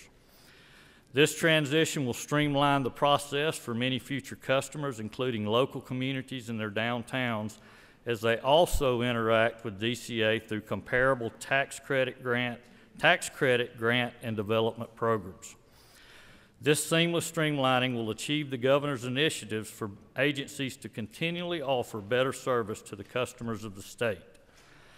This move will establish an efficient and effective one-stop shop with the goal of improving Georgia communities through intentional engagement with historical places and properties. DNR as well is slated to take over the management of 2 state visitor centers, Plains and Sylvania, from the Department of Economic Development, and that's found on line 14 in Parks. DNR will shift telecommunications costs from a budget item under departmental administration to items under each division as a housekeeping measure only. In regard to reductions, each division will continue to seek efficiencies in regular operations as similarly listed in AFY 20. Lastly, there are a couple of items unique to certain divisions, including equipment purchases and advertising for parks and facility repairs and maintenance for WRD that will see some continued reductions in FY 21. Parks will also eliminate multiple one-time pass-throughs, and WRD will place funds for the Sapelo Island Ferry through a contract, I know you heard Russell McMurray say, with Georgia GDOT by $500,000, and I think he would look real good on the coast, in my opinion. While there are more than a few changes in both of these budgets, DNR is confident that it will be able to serve Georgians department-wide without any lapses. We are fully committed to protecting our coastal resources, defending our citizens, managing our parks and historic sites, and in conserving our wildlife. We're excited to continue working on the responsibilities charged to us by this General Assembly and our governor. And now, Mr. Chairman, I'll turn it over to Director Dunn.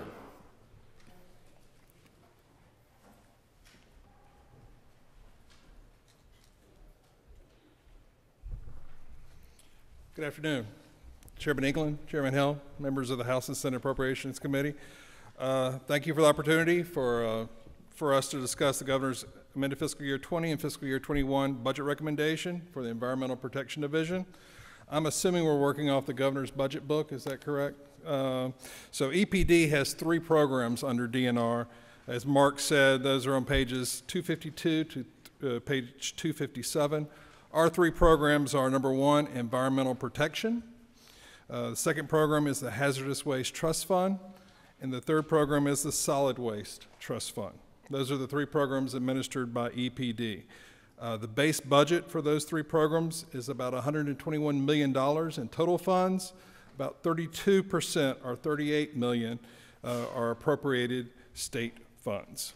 I'll start off with the amended budget, do the environmental protection program first. The first item there, and I'm going to go item by item, and I think that's the best way for us to do it. The first item under the environmental protection program is a statewide change. That is a statewide adjustment to DOAS risk pools. I won't say much about that. The next 2 items address our 4% budget reduction. For both, I will say for both amended and the big budget, our budget reductions prioritize those savings that had minimal or no impact on our current operations. So item number 2 there is a reduction in travel expenses. That's a reduction of about $100,000. Our expenditures as a division of DNR annually are about $420,000. Most of that travel is what I would call essential travel. Travel for our employees for inspections, complaint investigations, emergency response, technical assistance, and for public meetings. What we're focused upon on the savings is what I would call non-essential travel, such as travel to out-of-state conferences or to internal meetings. What we're trying to do is when you're traveling at the request of a conference organizer out of state and they've asked you to speak, we expect that organizer to pay for your travel, not the state. Another example of that is when there's an important conference, national conference, we employ a lot of engineers, a lot of geologists, a lot of modelers. There's a lot of national conferences that are important for them to go to. When you do travel to that conference, only send one person for the program, not multiple people. Another idea here that we're implementing is for our internal meetings. We have a lot of folks situated throughout the state. We regularly have meetings, for example, in Macon or here in Atlanta. We're going to do a lot of those meetings via teleconference. And we've implemented this beginning October 1, and currently we're on track for that $100,000 in savings in our travel expenses. Item number 3 is a replacement of state funds with federal funds for contractual services. There are a lot of moving parts underneath this caption, and I'm going to share those moving parts with the House and Senate budget staff, but let me just speak broadly here. Our strategy for this reduction is we're freeing up federal funds, which makes up about 25% of our budget. We're freeing up some federal funds to replace some state funds, which we then take as a reduction. Again, I don't want to go into detail, but let me give you an example. In our water program, we had plans for this fiscal year and for next fiscal year over a 2-year period to update a contract that models the impact of water withdrawals and wastewater returns on downstream surface water flows and water quality. We looked at that contract. We originally budgeted for $3 million. We looked at the scope of that contract, trued up the cost. We were able to get the cost of that contract down to about $1.3 million. We can then take those federal fund savings and replace some state fund dollars that we can cut. For example, we're funding 4 months of rent for our state lab in Peachtree Corners.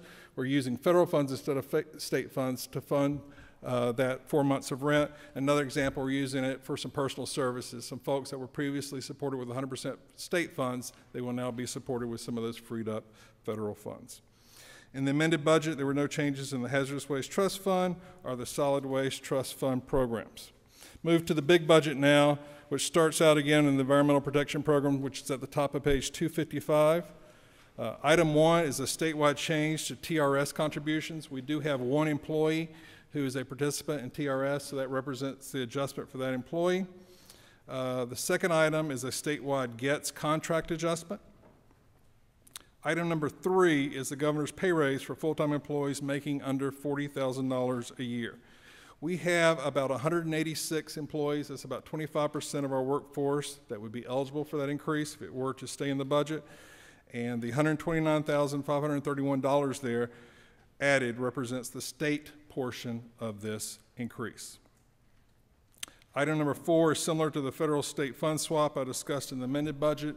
Again, Mr. Chairman, rather than go into details here, I will provide the details to the House and Senate Budget Office staff of all the moving pieces. There's about 7 or 8 moving pieces, and be happy to answer any questions at subcommittee or whenever that is needed. Item number 5 is the same $100,000 savings we have in travel that we took in the amended budget. Skip down to the Hazardous Waste Trust Fund program. As this committee knows, the trust fund is associated with 2 types of fees. The first fee is what's called a solid waste fee. This is essentially a 75-cent per ton tipping fee at landfills throughout the state that we collect and remit to the state treasury. The second fee associated with the Hazardous Waste Trust Fund are fees on companies that generate, manage, and store hazardous waste. Last year, HB 220 reduced the solid waste tipping fee from 75 cents to 51 cents per ton effective July 1, 2020. Caption number 1 under the Hazardous Waste Trust Fund program proposes allocating 100% of the new projected tipping fee revenue to EPD effective with the FY21 base budget. So once the tipping fee has been reduced from 75 cents to 51 cents, and what's in the governor's budget is appropriation of 100% of the projected revenue from that new tipping fee to EPD. And that increases the base budget from $4 million to about $8.3 million. The last 2 budget items are under the Solid Waste Trust Fund program on page 256. The Solid Waste Trust Fund is funded primarily by a fee charged on each replacement passenger tire sold in the state. Last year, again, HB 220 reduced the replacement passenger tire fee from $1 per tire to 38 cents per tire, effective July 1, 2020. Item 1 that you see under the Solid Waste Trust Fund program trues up the base budget for the Solid Waste Trust Fund with the projected collections from the reduced tire fee, which is approximately an increase of $26,758. That leaves the new base budget for the Solid Waste Trust Fund at $2.8 million. That is the amount of money we're expected to collect from the new reduced 38 cents fee on each replacement tire sold in the state. The second item under the Solid Waste Trust Fund is the transfer of a contract supporting the Keep Georgia Beautiful Foundation from DCA to EPD. That $175,000 contract will now be supported by the Solid Waste Trust Fund. I will also mention we do have one item in the capital budget that is for $900,000 for our lab, again out in Peachtree Corners. It's to replace some aging equipment. We've got 8 pieces of equipment that need to be replaced. It's no longer supported by the manufacturer, and that those capital funds will allow us to do that replacement. Mr. Chairman, that's every item, I believe, in the governor's budget, and I'll be happy to answer any questions you may have. All righty. I don't know if, Rick, if this question's for you or the commissioner, but Senator Lucas. He lit up early this afternoon. Ain't no question about it. I didn't want to get caught not being able to ask you. Mr. Yes, sir. If you would, I would like for you to see Representative Jackson. I was at a meeting that was in Temple, Georgia, and there's a plant that's been closed, and they're looking to do a well, and it seems that whatever was there at that plant is affecting the water table. And so it might need to be a cleanup. The other question is for the commissioner, because Commissioner Wilson said on economic development that they turn everything over to DNR, and of course, Commissioner, you and I are avid outdoorsmen, but George Bagby State Park, people don't have to worry about getting sick because we put a clinic down there now. That's run by Mercer. But it's a state park that has enormous amenities. But across the lake, which is called Eufaula, they're doing great with fishing tournaments, golf tournaments, and everything.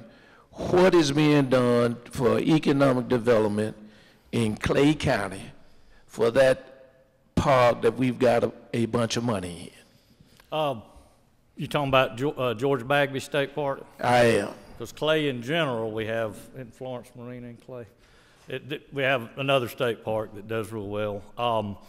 It's no secret that park has struggled. We are working on a plan. I can't roll it out to you completely today, but I will come by your office and get your input on it shortly.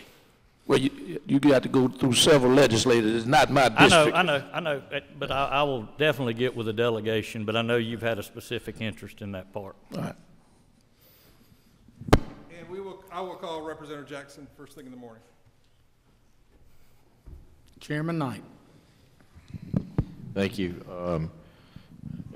Commissioner, I bet Christmas was hectic. It was interesting. Thank you, Commissioner. I know we share a big love of the outdoors, and in looking at this budget, I noticed that again there was quite a few cuts, especially from the areas that involve the men and women, the sportsmen and women who hunt and fish. But I go back to, and again, HB 208 when we wrote, we supported and DNR through the public forum, got out and asked the sportsmen and women did they want to contribute more of their fees so that we could increase the access and increase management and all that across Georgia. And it looks right here that we're making significant cuts to that. So I don't know if we're increasing access in this budget. And again, the sportsmen and women stepped up and paid for it. I mean, you had long discussions about this. So how is this going to affect? We definitely have a report card, and Chairman, I know you have great interest because we share a lot of the same passions. And I'm pleased to say we're living up to the report card that we took out to the people.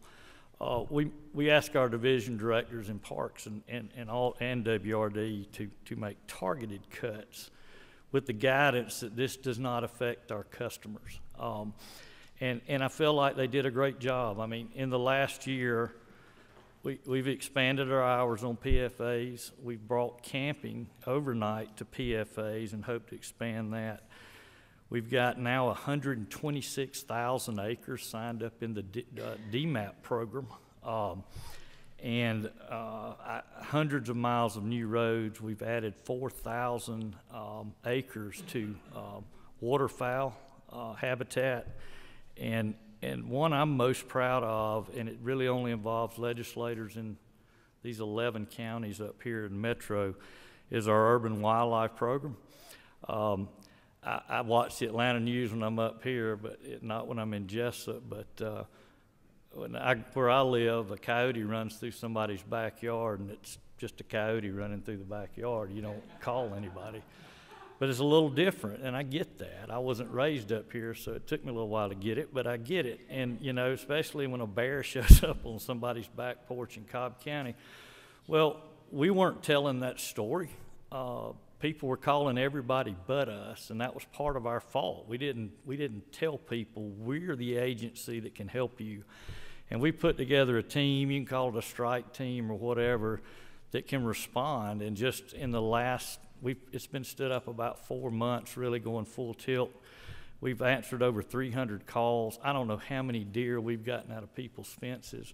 And so now, instead of the sheriff, whoever else gets the call, finally it gets to us, it goes straight to us, and it's the state of Georgia showing up there to get that wounded owl or to get that bear off somebody's back porch or try to trap it and relocate it. So I'm real proud of that. So we have targeted our cuts, and I'll stand by my statement, Chairman Knight, that I don't think our customers are going to see any. And a lot of that's a result of 208 because that did help, the first license increase in 29 years. So we've been able to keep those things going.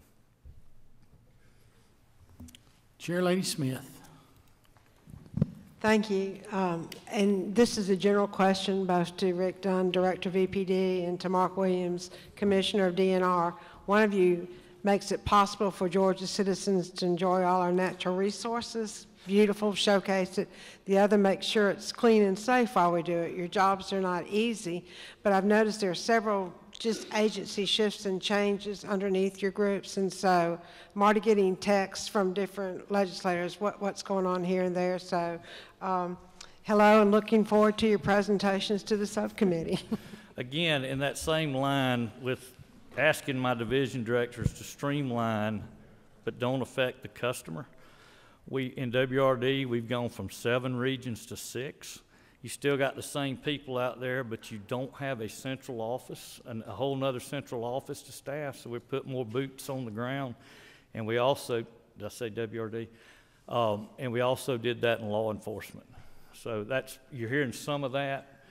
Your counties should see the same rangers unless that particular ranger has asked for a transfer, but it didn't affect the boots on the ground. But it's going to save us a lot of money through attrition and just a whole nother office being open. And Chairwoman Smith, as I mentioned, our cuts were specifically designed to minimize any impact on our operations, and I believe we've accomplished that. So, thank you. Representative Henson. Thank you. I have 2 questions. The first is about coyotes, since you brought it up. Either of you can handle this. So you're telling me that regarding the coyotes that run around my neighborhood, which is quite well populated, I'm supposed to call you, not you personally, but your department. Right. We have an urban wildlife program. Great, so I can get that number from your department and I can put it out to my constituents. That's right.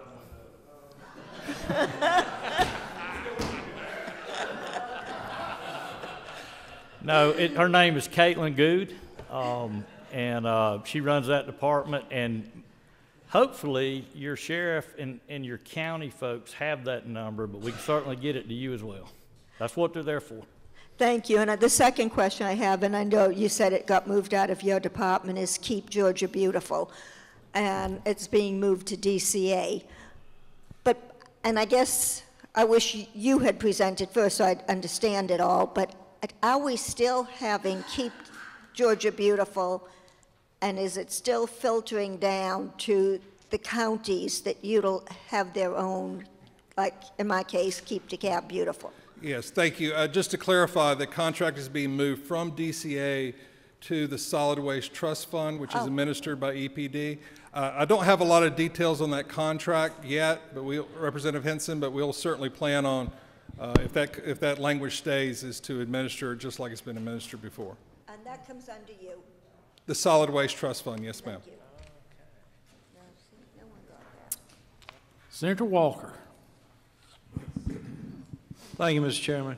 Director Dunn, on the tipping fee that you mentioned for the solid waste, you said it had gone from 75 cents to 51 cents. Yes, sir. And you made a point, I think, of saying 100% of that was going to go to EPD. Where's it been going?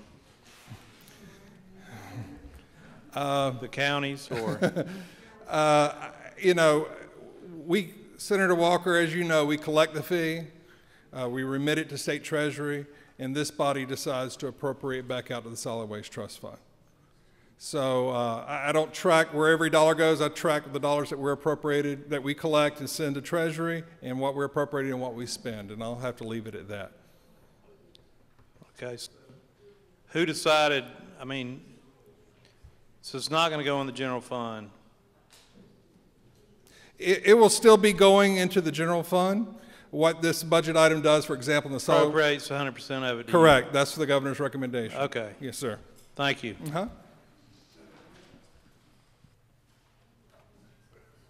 Representative Thomas. Yes, I just wanted to follow back up. Did you say that there's a reduction in the heritage grants, and also that department, that area had been shifted to the Department of Community Affairs? There is a reduction in the heritage grants, just as a budget reduction, and then there is a shift from historic preservation. I think it's 19 employees, but all the money goes with them to DCA. It's just a better home for them from a customer service standpoint. Oh, so what is the reduction in the grant program? I will get you that exact figure. I just don't have it right in my head. Okay, thank you. Chairman Werkheiser. Thank you. And since the commissioner is my constituent, just wanted to brag on, because they really don't get the notice when we have a natural disaster, in not only in what happened in Southwest Georgia, but others, and it really doesn't fall in their domain. But I've seen firsthand their workers working 24 hours, such as in Southwest Georgia, when we were waiting on federal funds to move debris. DNR stepped up to the plate and did an incredible work while we're waiting on the federal government. So thank you. Thank you. All right, Mr. Commissioner and Director Dunn, looks like y'all have managed to answer all the questions. Next time we'll put you on early, because they seem to have more questions earlier in the day, and getting later in the day, evidently they don't have as many questions. So we'll note that for next year. Ladies and gentlemen, that completes today's testimony. 9 o'clock start in the morning promptly. We'll have Chief Justice Melton with us with Georgia Supreme Court, and we'll run the morning dealing with courts and public safety. We are adjourned for the day.